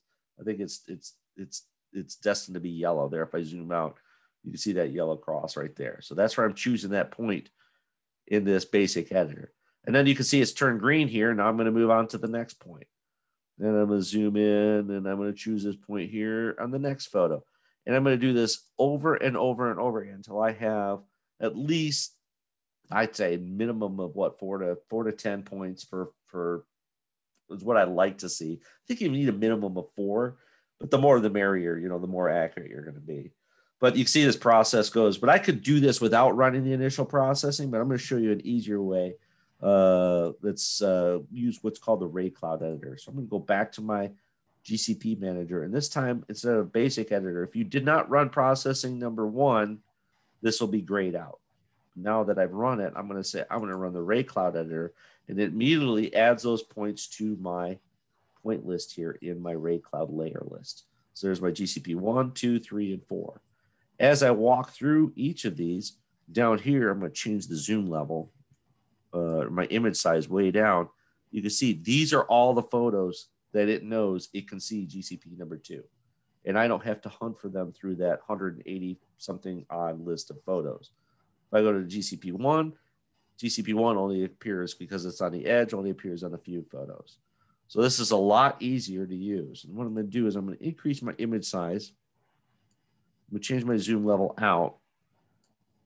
And you can see the blue dot here represents where it thinks the point is. I'm going to say, no, it's actually at this point in the image. So I'm going to zoom in here on one photo, and I'm going to click this button. And then it puts that red circle or yellow circle with the yellow cross in the middle of it. Then I'm going to come down here to photo number 2, and I'm going to do the same thing. And I usually do this for like 2 or 3 photos. By the time I get it in 2 photos, now I got a green X. The green X now is the computed position it thinks it is in all the rest of the photos. And it's pretty darn close. But the more photos that I click to add that, the closer that little X runs into the actual location for all the average throughout the models. Now, once I've added, I'm going to zoom these or change the image size down a little bit. So I've added this to 3 photos It's calculated. The blue is where it thinks it was originally. The X is the corrected position. Now, once I've added 3 photos, I'm going to press this magic button here that says automatic marking. It's going to go through the rest of those X number of photos and mark them automatically in all the rest of my photos just like that. I hit apply, and 10 photos have been marked. I'm going to do that one more. Now, 20 has 30 photos in it, or point number 2. So I'm going to zoom in on point number 1 here, or photo number 1 there. You notice I don't have to stray very far. It knows where it is. It's giving me all those photos where it's pretty close to the center. Again, 3 points and then automatic marking. Now there's 30 photos in here that I don't have to manually go through, and it's going to go through and calculate that point for the remaining photos. And then I hit apply. And I would go through that for each of these. So each one, you notice there, I'm getting a new line. There's my shift error right there. This was the initial calculated GCP point. This is the photo point that I've picked, and it's going to take this green marker and shift it over to the blue marker for all these different GCPs I have in there. And then that's going to increase the accuracy of my model and put it at the right elevation. What I've got. Okay. So I'm going to skip ahead to the next model where I've done all that. And this is going to be number 2 with all the GCPs added. Well, maybe I didn't add them to here. Okay, that's fine. I guess I was going to do it a second time. Let's run the number 3 then. There we go. So now I've had all my photos in there. If I go to my right cloud editor, all the GCPs have been calculated out and added in. We've gone through all those photos and marked them up. We're now ready to rerun. So at this time, we rerun the initial processing. And typically the only change I make here is to run this to full mode instead of rapid. Again, the quality report at this time, I've already seen it once. Unless I want it for an actual physical report because it looks good on the page, I'll typically uncheck this to save time. You're only going to save like a minute or 2 on it. So it's really not a big thing. We're going to get better accuracy, and now it's going to incorporate the GCPs into the model. At this time, I would also pick on that I want to run step 2 and step 3. So at step 2, let's run through these 2 different steps here, and then I'm not going to process it because it's really going to completely crank my computer down, and you won't even hear me talk. So the 2 is going to be creating the point cloud and the mesh. So what do I mean by point cloud and mesh? The standard output product for Pix4D is an LAS or LAZ model. In the standard mesh model under the point cloud tab, my export is going to be LAS, LAZ, or I can get a 3D PLY or a XYZ. Typical standard industry is going to be LAS or LAZ. LAZ is only a zipped LAS file. So it really doesn't matter which one you do. If you want to save space, you can go to LAZ and uncheck LAS. Either or is valid.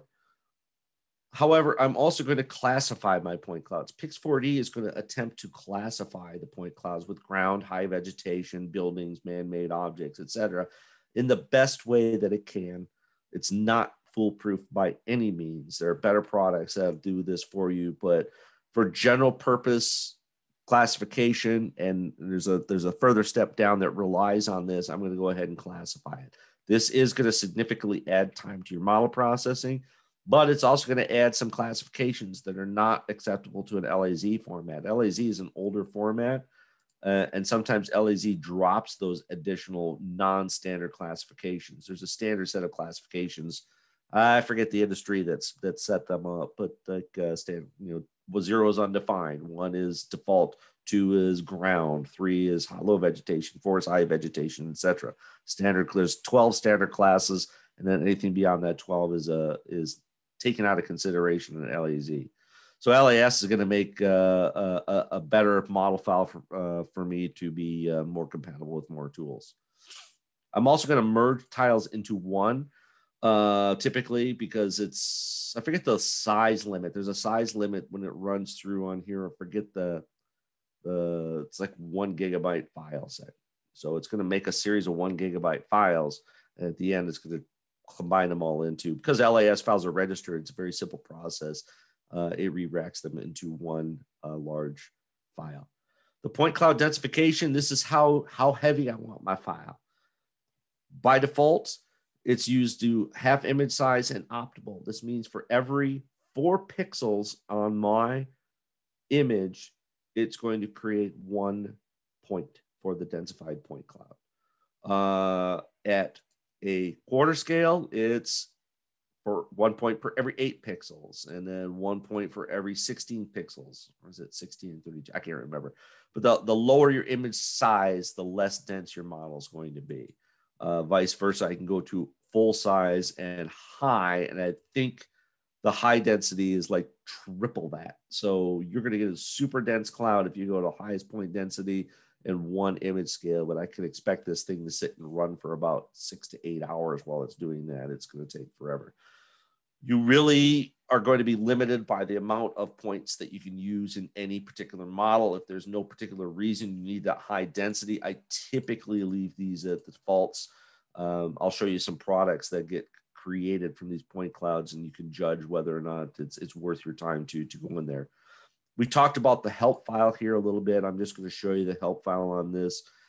If you come down here to these point cloud densification values, it will tell you what each of these buttons means, so a high is 4 times more processing. I thought it was 3 times. It's 4 times more processing.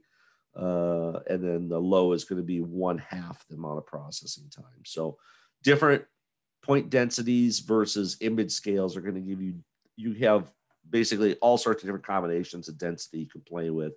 This will go through and tell you the number of points it pulls per each pixel going down the way. All right. So I'm going to choose LAS and then point classified files. 3D textured mesh is going to be a 3D mesh model, typically PLY, FBX, DXF, or OBJ, or 3D PDF. You can make a 3D PDF of the model if you want to, share out to wherever. Somebody could read it with Adobe. They don't need any special software if you create one, but it does increase the number of CPU cycle, the time it's going to take to process. I typically export an FBX file as an Autodesk guy. FBX is an Autodesk format. I can bring it in InfraWorks or Revit or 3ds Max very easy if I want to play with that. That model background I did earlier here of the Seiler office in Franklin, Wisconsin, I made it into a FBX and made it into a nice model very easily. So it's a 3D mesh. Certain programs will allow you to use meshing. Revit is one. Again, some of the other programs I made, it kind of makes a nice 3D model. You can solidify it and do a 3D print and all kinds of fun stuff with the mesh model. But if you don't need it for whatever software you're using, things like Trimble Business Center or ArcGIS, or plain AutoCAD has no use for it. Civil 3D has no use for it. So I'd be wasting my time making it if I didn't need it. But it's an option there, and I'll show you what we can make with that. And finally, the matching window size. Oh, I had this on my head what the matching window size was. 7 by 7 pixels. Again, I go to that help file. I just saw this, and somebody asked me this question the other day. There, faster processing. 9 by 9 if you're going to use oblique imagery, it suggests you use a 9 by 9 pixel for better matching. But it's going to take you a lot longer. Back when we created those photos in there, we talked about groups. If I had separate groups here, I could check which ones I wanted to do the point cloud, check which ones I wanted to do the mesh, and check which ones I wanted to do the textures. So that's where you would set, I'm going to do group 2 for texture, group 1 for the mesh, and group 1 for the point cloud.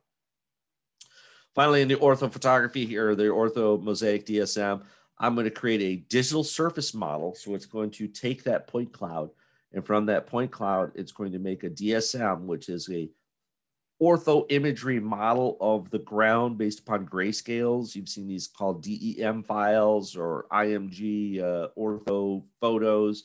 ArcGIS reads them. QGIS, I have a couple of examples. I can create contours from them. It's an image-based elevation model. The DSM is the entire surface.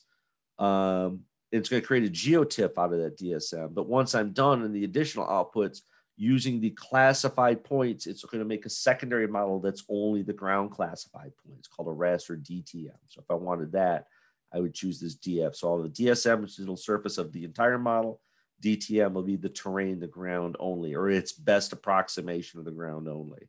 I can also export shapefile, PDF, or DXF models as well, in various or contour lines as shapefile, PDFs, or DXFs. Personally, again, it's coming from the DTM. Depending on how good the model got created with the classification, this could be yes or no. I would typically rely on another piece of software to export, my contour lines like Civil 3D or Geopack or anything like that. Finally, the index calculator will create an index map. This is good for like it's a black and white or color photo of the reflectivity of the ground, or the approximated reflectivity of the imagery. Bright white areas versus dark areas, just based upon the color of the photos. It can't really do much more there unless I had a multispectral camera that would be able to differentiate between different light waves. So for a black and white photo, I'm just going to basically get a black and white approximation of bright areas versus dark areas. It's black and white photos is for the most part, but I can also create sub-values, shape files, and polygon shapes of those bright areas. So if I'm doing some kind of lead work or something like that, where I need the heat reflectivity or something, I could use this as an approximate tool for helping me, but not doing that. Finally, resources and notification. It's telling me my RAM and the number of threads. So you can see I'm running only 32 gigabytes. I can run a pretty good model with that. I certainly more would help, but I haven't gone much beyond that. I have 16 cores though, so that helps a lot. So definitely. And also it's going to use my GPU. Again, we talked about the Quadro versus the GTX. It's not going to do much with my Quadro card, but you can turn that on or off when that's done. If you're using it on a secondary machine, you can also set up an email settings here to notify you if you going home and doing it over the weekend, maybe get a message that says yes or no. Okay, once I'm done with that, I'm going to start all my processing. Again, I'm going to skip that and move right to the glamour shot here. That is number 4. So number 4, everything has been modeled. I'm going to turn off the cameras and the rays, and you can see my ground control points now. That green and blue has been shifted together, so everything has been modeled. Once I've run through that secondary step of adding my ground control and rerunning initial processing, I'm going to turn on my point cloud densification. So it's loading those points into my model at this time. So there's my densified point cloud of this site. So you can look in, and right now I'm looking at a view of how the points look. I can change the point size down so you can get a better idea of the density of the points I'm getting. Okay, that is pretty much a standard density that I'm seeing here. I don't know what the distance between those two is. But this is my point cloud model. So this is an LAS file that's directly built in, exportable. I can just browse this folder. You get a nice little tool up here to browse to your output folders. Each step is put into its own folder. There's the initial, the densification, the DSM ortho. So I'm here at densification point cloud. I'm looking at this LAS file right here. So this is something I could just move, take, and put into any other software I want, Pix4D, Civil 3D, Recap, whatever. But I could do editing in here. So one of the simple things I could do with point clouds in Pix4D is editing. Another thing I did when I originally did this was show the point cloud classifications. You can see I got extra layers here for classifications, and I can turn off the ground. Or I can turn off, well, I'm going to turn off my tie points as well. So that's what it's classified as ground. And you can see it's left what it thought was high vegetation. And this may be, it's all dead, was taken in the fall, so, or late winter. So it classified this. It's actually just a berm. And I would have to edit those points to put them back into the ground class. But you see my road is there, and I can turn on and off my road. Or I can turn off building. I have no buildings or high vegetation there, or human-made objects. So it classified some of these. Let's say it classified these as human-made objects, and I wanted those in ground. There is a tool up here for selecting ground points. Okay, so I've activated my editing mode, and I just draw a. It's kind of sometimes hard to pick. I could draw a quick polyline around those objects. You got to be slow with it. And it's highlighted them in red. Once that's done, I can change and say, hey, that's supposed to be ground data. Select it and assign it, and it's now ground data. And I know it's ground because it's turned it off, and I've turned off ground here. If I turn ground back on, you can see, yep, this is now part of ground. There's one of those wet areas in the windy area that I told you that it couldn't figure out what's going on, so it left that blank. I got a couple puddles in here. I was able to do most of this puddle here, but again, I got some data that it just couldn't deal with. So, and that's kind of expected for water data. You're gonna get that.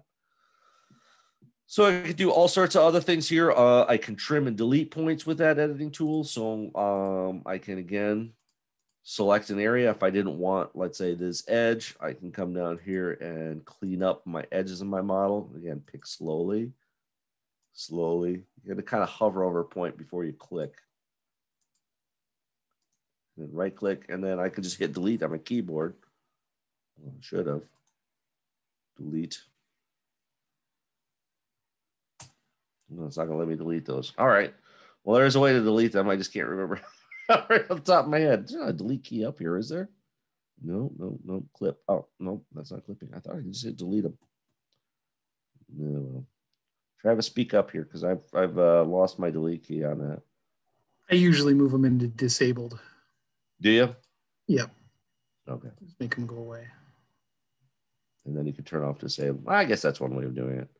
I like to take them right out of my cloud. And I know I've deleted them in the past or gotten rid of old ones in my past from clipping errors. But that's basic editing in your point cloud. And then once you save this project, it's going to save and write that data to your actual point cloud. And then when you move that LAS file to another piece of software, any changes you made in here are done. I also have the ability to add information. So let me turn off my editing. I have the ability to, add areas here. I can process an area. I can create line work here. So if I wanted to create a polyline here along this, I can manually select points along a line. And what it's going to give me is it's going to be something that I can export out as a shape file. So there's a line here. It shows you the images where that line lies. That line gets added to the right side here, and I can export this out as a reshape file or an AutoCAD DXF or a DGN file or a KML file. There's no automated line extraction tool within Pix4D Mapper like there are in some other tools. Pix4D Survey has that ability to do that. But I have other software that I can do that as well. But it's a simple way to grab simple lines, building outline or something that you want to pick from your model. As well as surfaces. I can create generic surfaces in Pix4D. And the reason I would want to do that is, let's say this was going to be a stockpile area. Okay. I'm going to put a stockpile in this. Oops. Let's start that again. Let's say I'm going to do a stockpile in this particular area. I'll make it nice and simple. Okay. I can export this out as a KML or a shape file as well. Okay, and it's gathering the shape of the surface based upon the points that are within this polygon. I add a stockpile to here in the next model over. Let's say I refly this again in 2 weeks after they stockpiled the data here. I can go ahead and do a volumetric calculation between the two as I bring those in. I don't have to wait though. There are tools in here for doing volume counts, and I got another model I can show you that in. But there is a volume tool here that basically does the same thing. I start a new volume. I click for an area where I want my area, just like I did previously. And then I just run this tool that says compute, and it computes a prismoidal difference between, the average elevation of the vertices and what it found in the middle. And there was a little difference. It's not the flattest ground, so it kind of gave me an initial volume of 123 cubic feet. So it's not a whole lot for that area. It's pretty flat through there. But if I had an actual stockpile of data here, you would see it much better. And I can show you that in another example here really quickly. But there's some basic tools in here for pulling your point cloud out. I'm going to turn these off and go back to the Ray Cloud editor and open up the mesh. So I'm going to turn off my point cloud data. And I'm going to turn off all these, and these objects. So you can see you can turn on and off different objects very easily on the side. And I'm going to come down here and turn on my mesh. So there's my triangulated mesh. So again, the mesh model is just a triangulated model of those points you saw that it's added the orthomosaic photo on for coloring. So it's an actual 3D mesh model of the site. There's no points in it. It's not as accurate as the point cloud. You can see when we come over here to the trees, it's kind of take just the outside general shape of those trees and made a 3D model mesh out of them. But something like 3ds Max, InfraWorks, Revit can use this mesh model in varying ways for creating surfaces. Yes, Anna asks, since the program doesn't know how to clarify water surfaces, you could just use them to, you could put them to a disabled group as well. And then make notes that they will like, so this puddle right here, it pulled it out in the mesh, okay, but you can see what the wave action did. I don't have a very good 3D model in there, so it doesn't know what to do with water very well, and that's typical of what I would see for water areas like that. Okay. Last couple things I'm going to show in Pix4D before I move on is actually it's 306. Actually, let me finish these two items. We'll take a quick break. We'll come back to the product data. Pix4D also includes a fantastic mosaic editor. So my mosaic editor is my 3D orthometric photo, 2D orthometric photo. It processes it in tiles, so you're going to get two outputs when you're processing it. You're going to get tile data. So for each image, it's going to make a X by X tile, and then you're going to get an overall geotiff. So depending on the software you use, you can load the tiles. If I was using ArcGIS, if I had the ArcGIS Online or Enterprise Server, and I wanted to host this tile data up on the site, I would probably load the tiles up to there. And that way, when you're choosing areas to download or do any kind of processing data on, you'll only get the individual tiles instead of the giant ortho, depending on the area of your site. For small drone models, maybe it doesn't matter so much, but if you're doing a large city size ortho mosaic, and you want to just deal with data that's on a block level or something like that, you don't want to have to load that giant ortho every single time. You'll want those individual tiles. So this will allow you to do that. So what it's doing now at the bottom, it's loading all those tiles in here in the ortho mosaic editor. So the mosaic editor isn't the final geotiff per se, it's each of those tiles blended together. And I can edit those tiles on a tile by tile basis here, actually an area by basis, change some features, get rid of, replace areas with other photos. You'll see what I mean. There's going to be a vehicle on the road that I want to get rid of because I want a cleaner map. I can isolate that vehicle and it'll show me all the different areas that it's collected for that same area shape. And I can replace that car with just a blank road photo from another run. So there we go. There's the loaded ortho mosaic. You can see I have a shadow. I should have a shadow of a vehicle. Maybe it didn't do it on this run. I know I had a car in one of the photos there. Maybe it didn't. Well, that doesn't help if I don't have there's another control point. That could have been a good photo control point too, but it wasn't used in this model. Oh, there we go. So I got a shadow of a car on the field right here, and I want to clean that up. All right. Pix4D, it says I can draw an area. So I'm just going to draw a plain rectangle around that. And here you can see the editor. I can choose a different photo to replace this shadow area. So there's the first photo. There's the full car. If I chose number 2, it's going to read and put full car in here, but I want a nice clean area. So I'm going to replace that shadow area with just a clean piece like that. If that's all good, I just say good, I save it. It's now rewriting that back to the final giant ortho photo, and I can clean up my photography very easy that way. So I'm going to go ahead and take a break. Let's take another 5 minutes here. It's 3:09. We'll be back at 3:15. And when I come back, we'll deal with some of the products that come from this software, and then answer any questions you may have. Awesome. Mark, do you mind if I share a PowerPoint for the 5 minutes? Yeah, go right ahead. Thank you.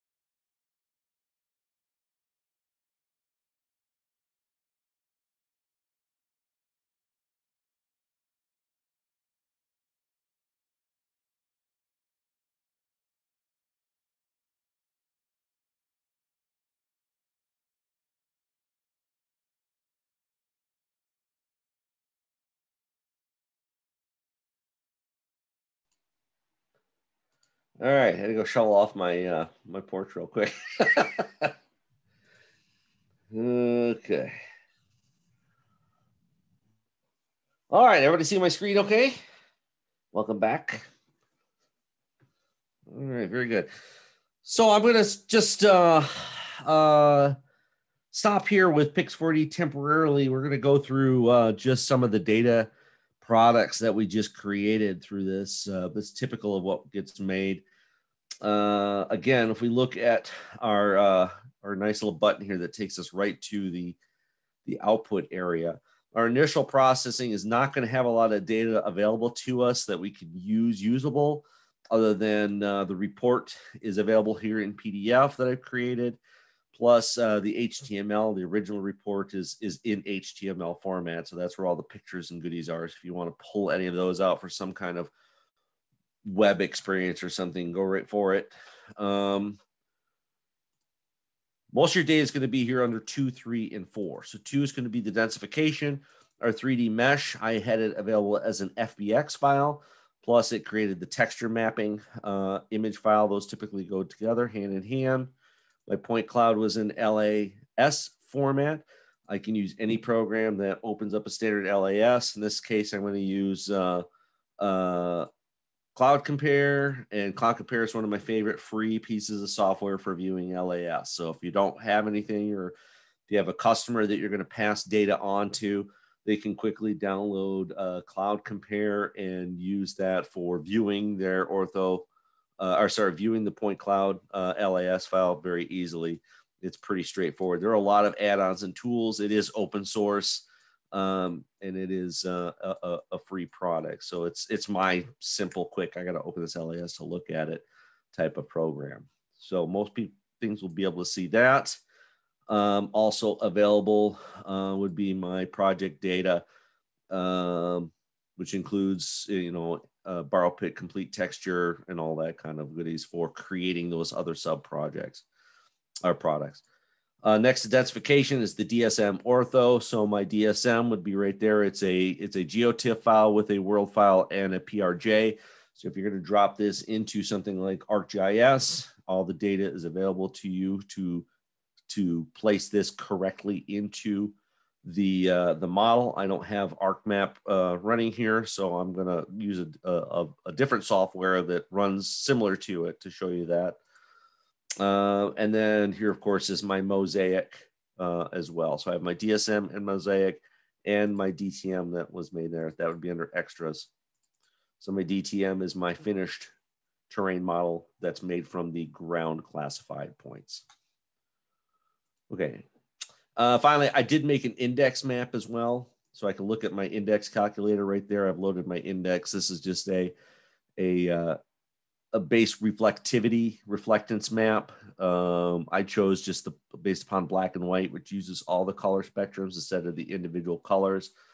This is more meant for something you would use with a multispectral camera to get a more realistic view of reflectivity, but it does give you an idea of the bright spots versus the dark spots, just based upon the average values of what it sees in the photo. So whether it's useful or to you or not, you can change to different views of it. There's a black and white version if you wanted to bring that in. Again, it's just an index values of the brightest spots on the imagery versus the darkest spots. And this is also orthometric or geospatially correct as well, with its own world file and PRJ file, if you want to bring that into something. So I'm going to show you a couple of the products or what I can use the output of this for. So I'm going to go ahead and minimize that. And like I said, I didn't have ArcMap running, but I do have QGIS. QGIS is one of my favorite little programs for just pulling data in really quick to transform it or work with it. So first thing I did is I brought in the complete DSM. This is the digital surface model. It is a tiled view. So as I brought it in, it's made little pyramids of the density of it. So you can see my dark areas are the deeper areas, the bright areas. From here, I can extract a hillshade. So I made a hillshade model in QGIS. This is similar things you can do with ArcMap and imagery in there. I made a quick hillshade image of it so you can kind of get a visual representation of the depth of the imagery. And I extracted the contours from it. As soon as I turn, oh, my hillshade's blocking it. So there's my contours. I extracted these contours directly out of the DSM from the Pix 3D DSM. I brought in the DSM earlier instead of the DTM. If I brought in the DTM, you'd probably see less high points along the ridges here, but for the most part, everything else would be in there. And then you can kind of see one of the downsides of a high density image are the contour lines. The more density you have, the more of these little isolated contour lines get created. And that's not necessarily a bad thing. Maybe that really exists, but on a typical map, you typically don't, most people interpolate. Contours are an interpolated elevation item anyway. I wouldn't rely on them for construction. I'd rather over spot elevations. For an accurate model, this model is 100% good to go. I mean, there's my low spot there. There's my actual drainage area right there. I got a culvert entrance that comes in, or outfall control structure right there. So that's basically some model data that I created from the DSM. Let's talk about the point cloud itself. From the point cloud itself, I can bring that into various pieces of software. I am showing the Autodesk software. I am not. It's because it's what I specialize in, and it's what I have available. If I was a MicroStation guy, I would show you in GeoPack, or I have TBC, Trimble Business Center. I can do a lot of surface data and imagery work in Trimble Business Center, but I'm going to show you what I can do in Civil 3D. So in Civil 3D, I also opted to back here in QGIS. You could do this in ArcMap or whatever. You can right click on this and you can say export, and I export these features as a shapefile. Okay. So the first thing I did in Civil 3D, Civil 3D is also includes Map 3D. So if you have an AutoCAD subscription without Civil 3D, if you have the tool set, you'll have Map 3D available to you.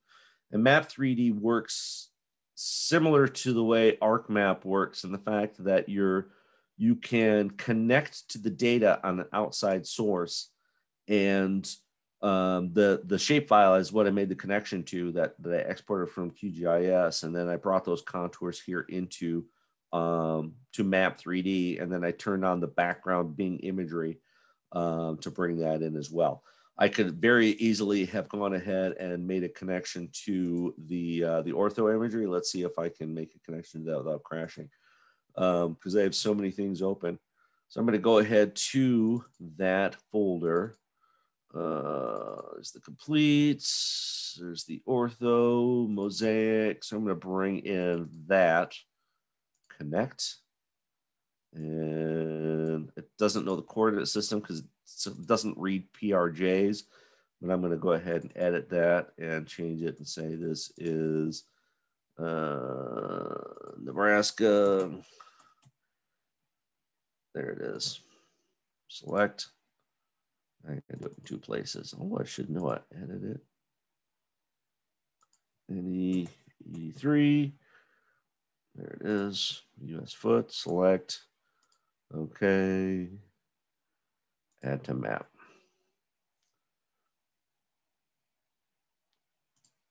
Oh, yep, there it goes, locked up. It's a very, very big image. One thing you can do, and one issue I'm going to talk about with AutoCAD. So there you can see the ortho image coming in the background. So I can use that as a put my contours on top of it.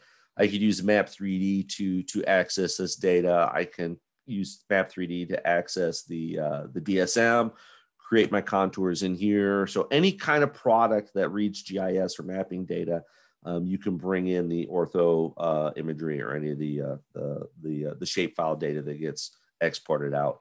One thing Pix4D does not export out is like a standard file or personal geodatabase. So you're kind of stuck with some of these other sub products like shapefile.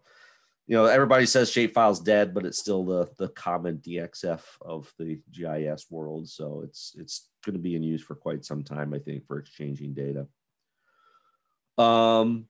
One thing I have found with Autodesk products and the ortho imagery, here I brought the ortho. I'm going to turn off my Bing mapping so it's a little bit easier here.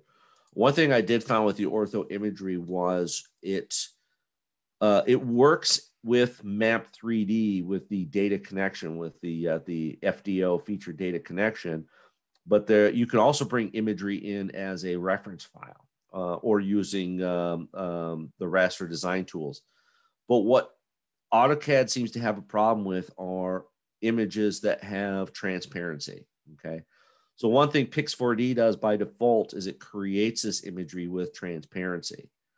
It will crash AutoCAD for for some reason, the new versions, it crashes it every time. So I'm going to warn you ahead of time, if you need to bring it in as a reference file and it crashes, back here in Pix4D, when you're doing your actual processing options under the DSM ortho, make sure you check the ones that say GeoTIFF without transparency, and then it'll work. What you're going to end up is you'll end up with a large rectangular file with black where the transparency was. And if that's the case, once you bring that image into Civil 3D or AutoCAD or any of the Autodesk verticals, you can select it, and in the properties window, you can apply transparency back to that full black border again. But that is something that I found that's been pretty annoying, but we found a workaround for it by doing that. Okay, well, the next thing I'm going to show you here to finish this up is I did bring the point cloud directly into Civil 3D. Here you can see the Civil 3D point cloud in there. When you bring any kind of LAS or LAZ data into any Autodesk product, you must run it through Autodesk Recap. If you don't have a subscription to Recap Pro, you can download it for free. It's also a free product. You'll get 30 days on the Pro level, and after 30 days, if you don't enter the right licensing information, it just reverts to the default free version. Not a big deal. It does everything you want. Basically, you start a new model, you pull the data into it, it converts it to an RCP or RCS file, and that's a format that Autodesk and Civil 3D can read. So it's the same point cloud that you saw in Pix4D and in Cloud Compare. It's just in a different file format. It's all intents and purposes. It even retains the point classification built into it as well. So once that's done, I could drop it in Civil 3D, and in Civil 3D, I just selected it and said, hey, create a Civil 3D surface out of it.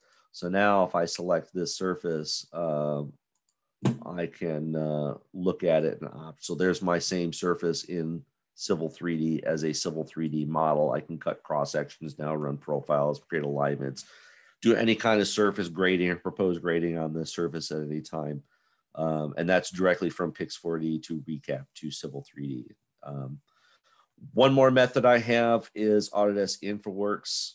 InfraWorks is another product that allows me to add point cloud data to my model in a 3D graphical environment for use in creating proposed modeling or thematic type maps or anything that I can preview in a 3D format. And then once I do that, I can create a surface out of it as well. So I'm going to change to my surface proposal in InfraWorks.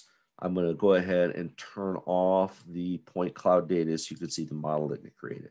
So not only did it create a surface model out of that point cloud, but it also kind of created a quasi ortho photo based upon the color of the points. It's not sharp that you would see. I could overtop this with the ortho photo very easily as well. But you can see the contours that got generated from there as well. And then I could turn right around and export those out as a surface data or land XML, or open them directly in Autodesk Civil 3D as well. So those are some of the civil and the mapping products that come out of Pix4D. Again, any kind of line work in here, you typically can come across any of these items, right click, and you can export those out. Typically, if it's for GIS mapping, it's going to be shapefile format and or KML. So anything that you have that can read and process those KML files readily will be able to be used. And that's kind of what I had. I don't I don't know much more that I could show you here. I do have one more model I will show you I made, and this comes directly from Photogrammetry. It's one of my favorites. See if I can find it here. There it is. It's going to take a couple minutes to open because it's got to open from the cloud. But this is what Pix4D can do for you for presentation. All right, this is an InfoWorks model of our Seiler Franklin office. I've created it using a variety of sources, including USGS background info. But right here, as I change to a conceptual view, if I zoom in, there's our office building, and I created that office out of a terrain mesh from Pix4D from Photogrammetry. All right, and it was instead of having to try to recreate that from a and even the back, you could see the modeling here. All the ground data here came from that same model. So I kind of used the imagery we got from that model plus the building that got created as a mesh model from Pix and dropped in here. I just trimmed out the parts that I didn't want and laid it in here. So it's another thing that you can use Photogrammetry, and Pix4D could process this. I could have changed this and processed this. This came from Oblique Photography. This is an old model, Travis. This came from an old Oblique set that you made for me long, long ago. I see. Before the Emerald, before the Emerald board as well. Yeah. So this is using that alternative method for doing the 3D modeling instead of the back and forth, and it makes a pretty nice model out of it with all that. The Oblique imagery gave me all the information for the windows and stuff. It even modeled out the boxes on the side of the building, and our cigarette butt holder. So there you go, and then the sign on the front. So it's a versatile program you can use for a variety of applications outside of engineering or GIS.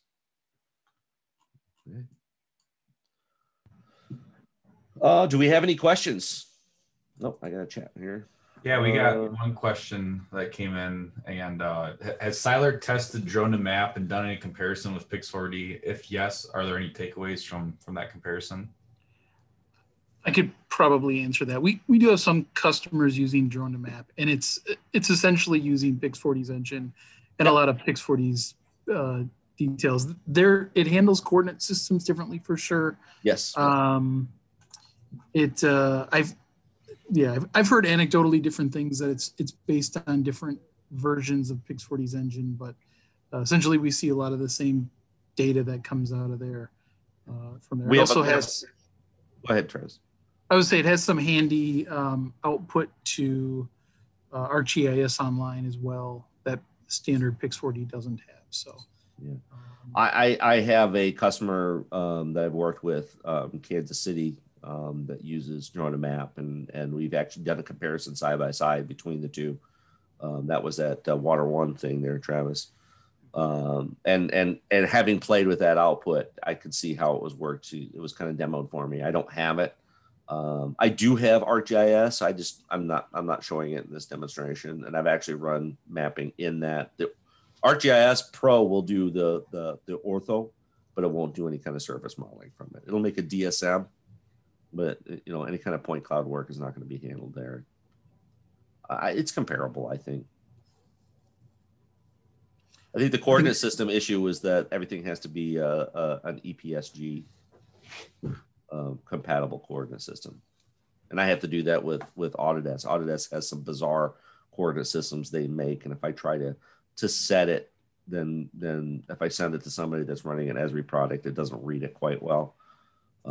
I just did a webinar on using the ArcGIS Online imagery in Autodesk products, and one of the things that has to be installed is the Esri models to run in the background, so everything runs compatibly. That makes sense. Looks like Brenton said that's without LiDAR. The Seiler campus model. Yeah, that yes. Was Photogrammetry from, I think that was a Trimble ZX5, right? So that was I think it was a 16 megapixel APS-C The sensor. Sony A7R, I think, is what that one, wasn't it? Or wasn't it? The No, that ZX5 A7R was a different model. Yep. I don't We know. have a billion drone flights of this site.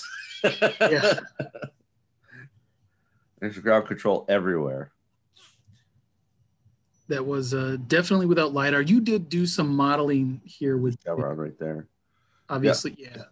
Trees, cars. Yeah, these are 3D model parts based upon things I found. So this is not a LiDAR product; it's a model product. I just added it in there.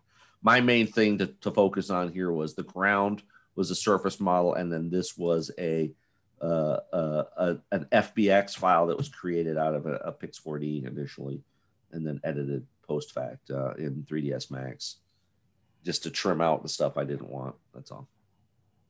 You can see where it kind of almost blends in with the actual model sidewalk. So.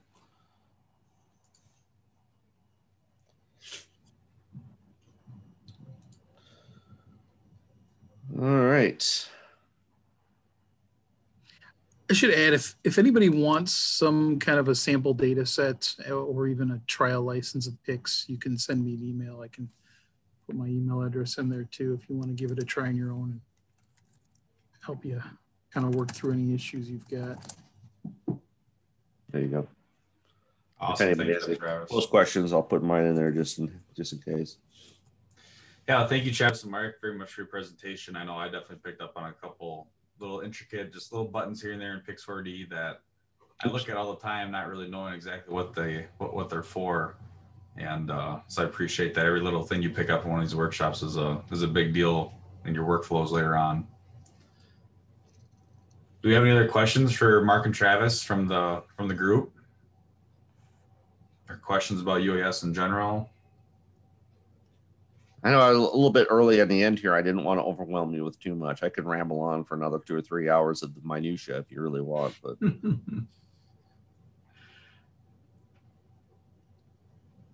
well, before I'd say I have a question. Go ahead.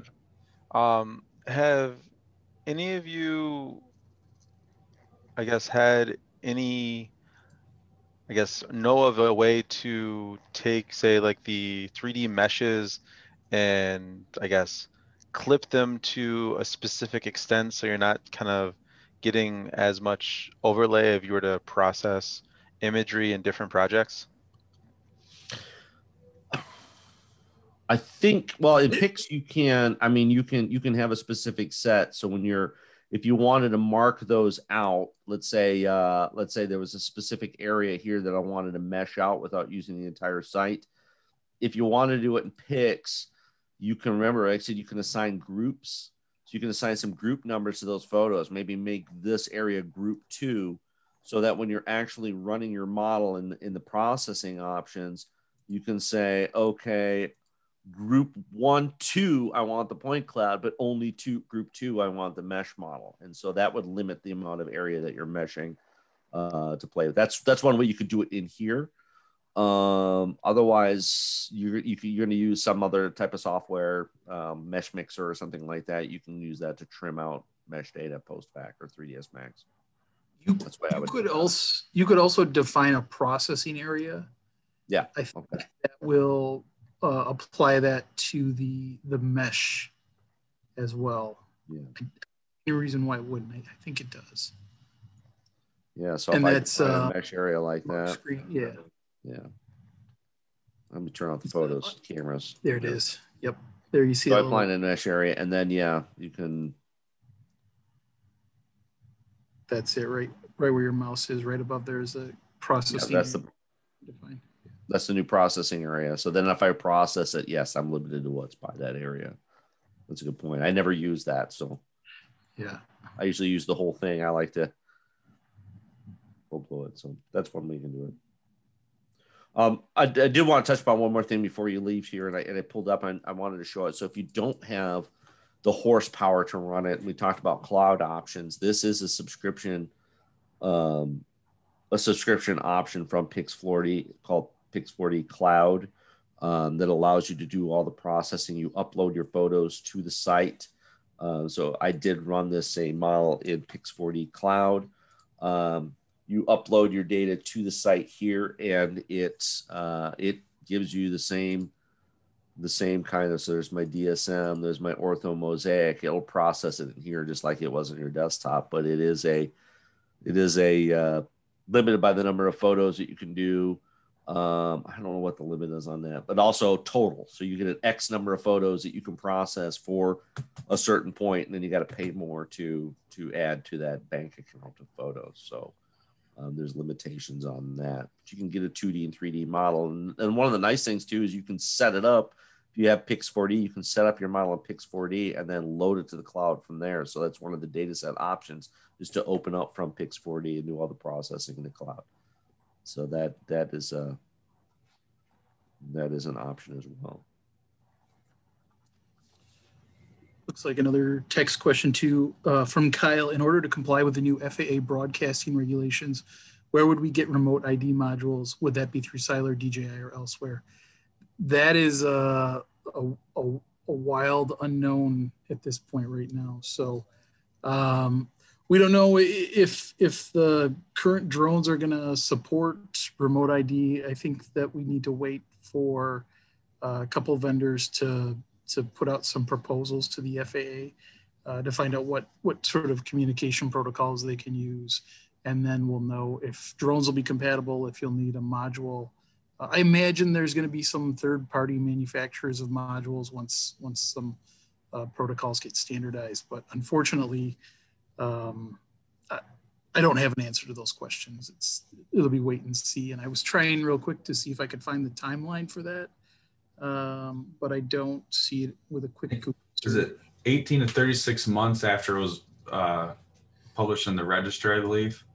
That feels right to me. Yeah. And that's when I can't remember if that's when you're going to need it, or if that's when drone manufacturers are going to be required to have remote ID as just part of their, because I think moving forward, how I read it was that all drone manufacturers are going to have remote ID as part of their construction.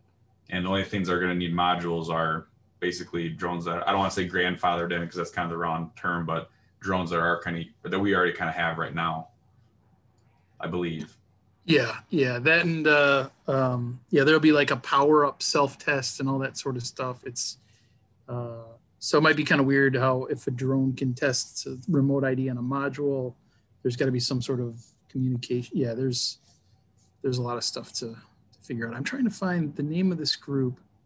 There's a guy, Vic Moss, who's pretty knowledgeable on this stuff, and he's got a new association he's part of, and they put out something pretty good. I'll see if I can find that. Maybe I don't know, Nick, if there's a way to make that available after the fact, a link to that blog post he's got about this, but yeah, I don't know. I'll look around.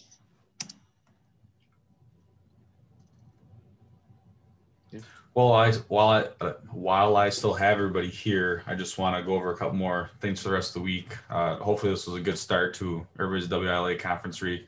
I believe this year's conference has probably more UAS related material than any conference has had previously. We have a full day workshop essentially at UAS. We have a whole session dedicated to just UAS on Thursday that starts at 1 o'clock. And then we also have the UAS SIG, or Special Interest Group, which has been going on for several years now. And that'll start after those sessions at 4:30. So I encourage everybody in this group to come out to those sessions and hear some good presentations. I know we got Ayers has a couple presentations on Thursday, and then Gene Robinson from Texas. He's really big in the search and rescue industry. He has a presentation on Thursday as well. So got some good content still coming out here. And I, like I said, appreciate everybody coming out. Like to thank our platinum sponsors, Ayers, Grafe, and Datamark, and then as well as Siler, who's a gold sponsor of WILA in this conference. Thank you guys very much for your support. And if anybody has anything else to add before we sign off here, we got a couple more minutes for some questions otherwise.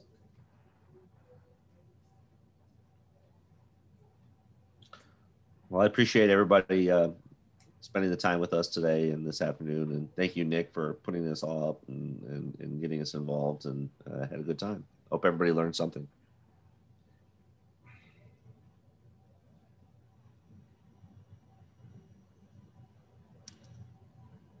Thanks, guys. There's one more comment there from Anna. I don't know if everybody saw that.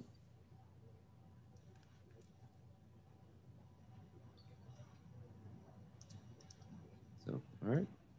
Awesome. Thanks, everybody. Have a good one. Take care. Be safe, everyone. Thank you.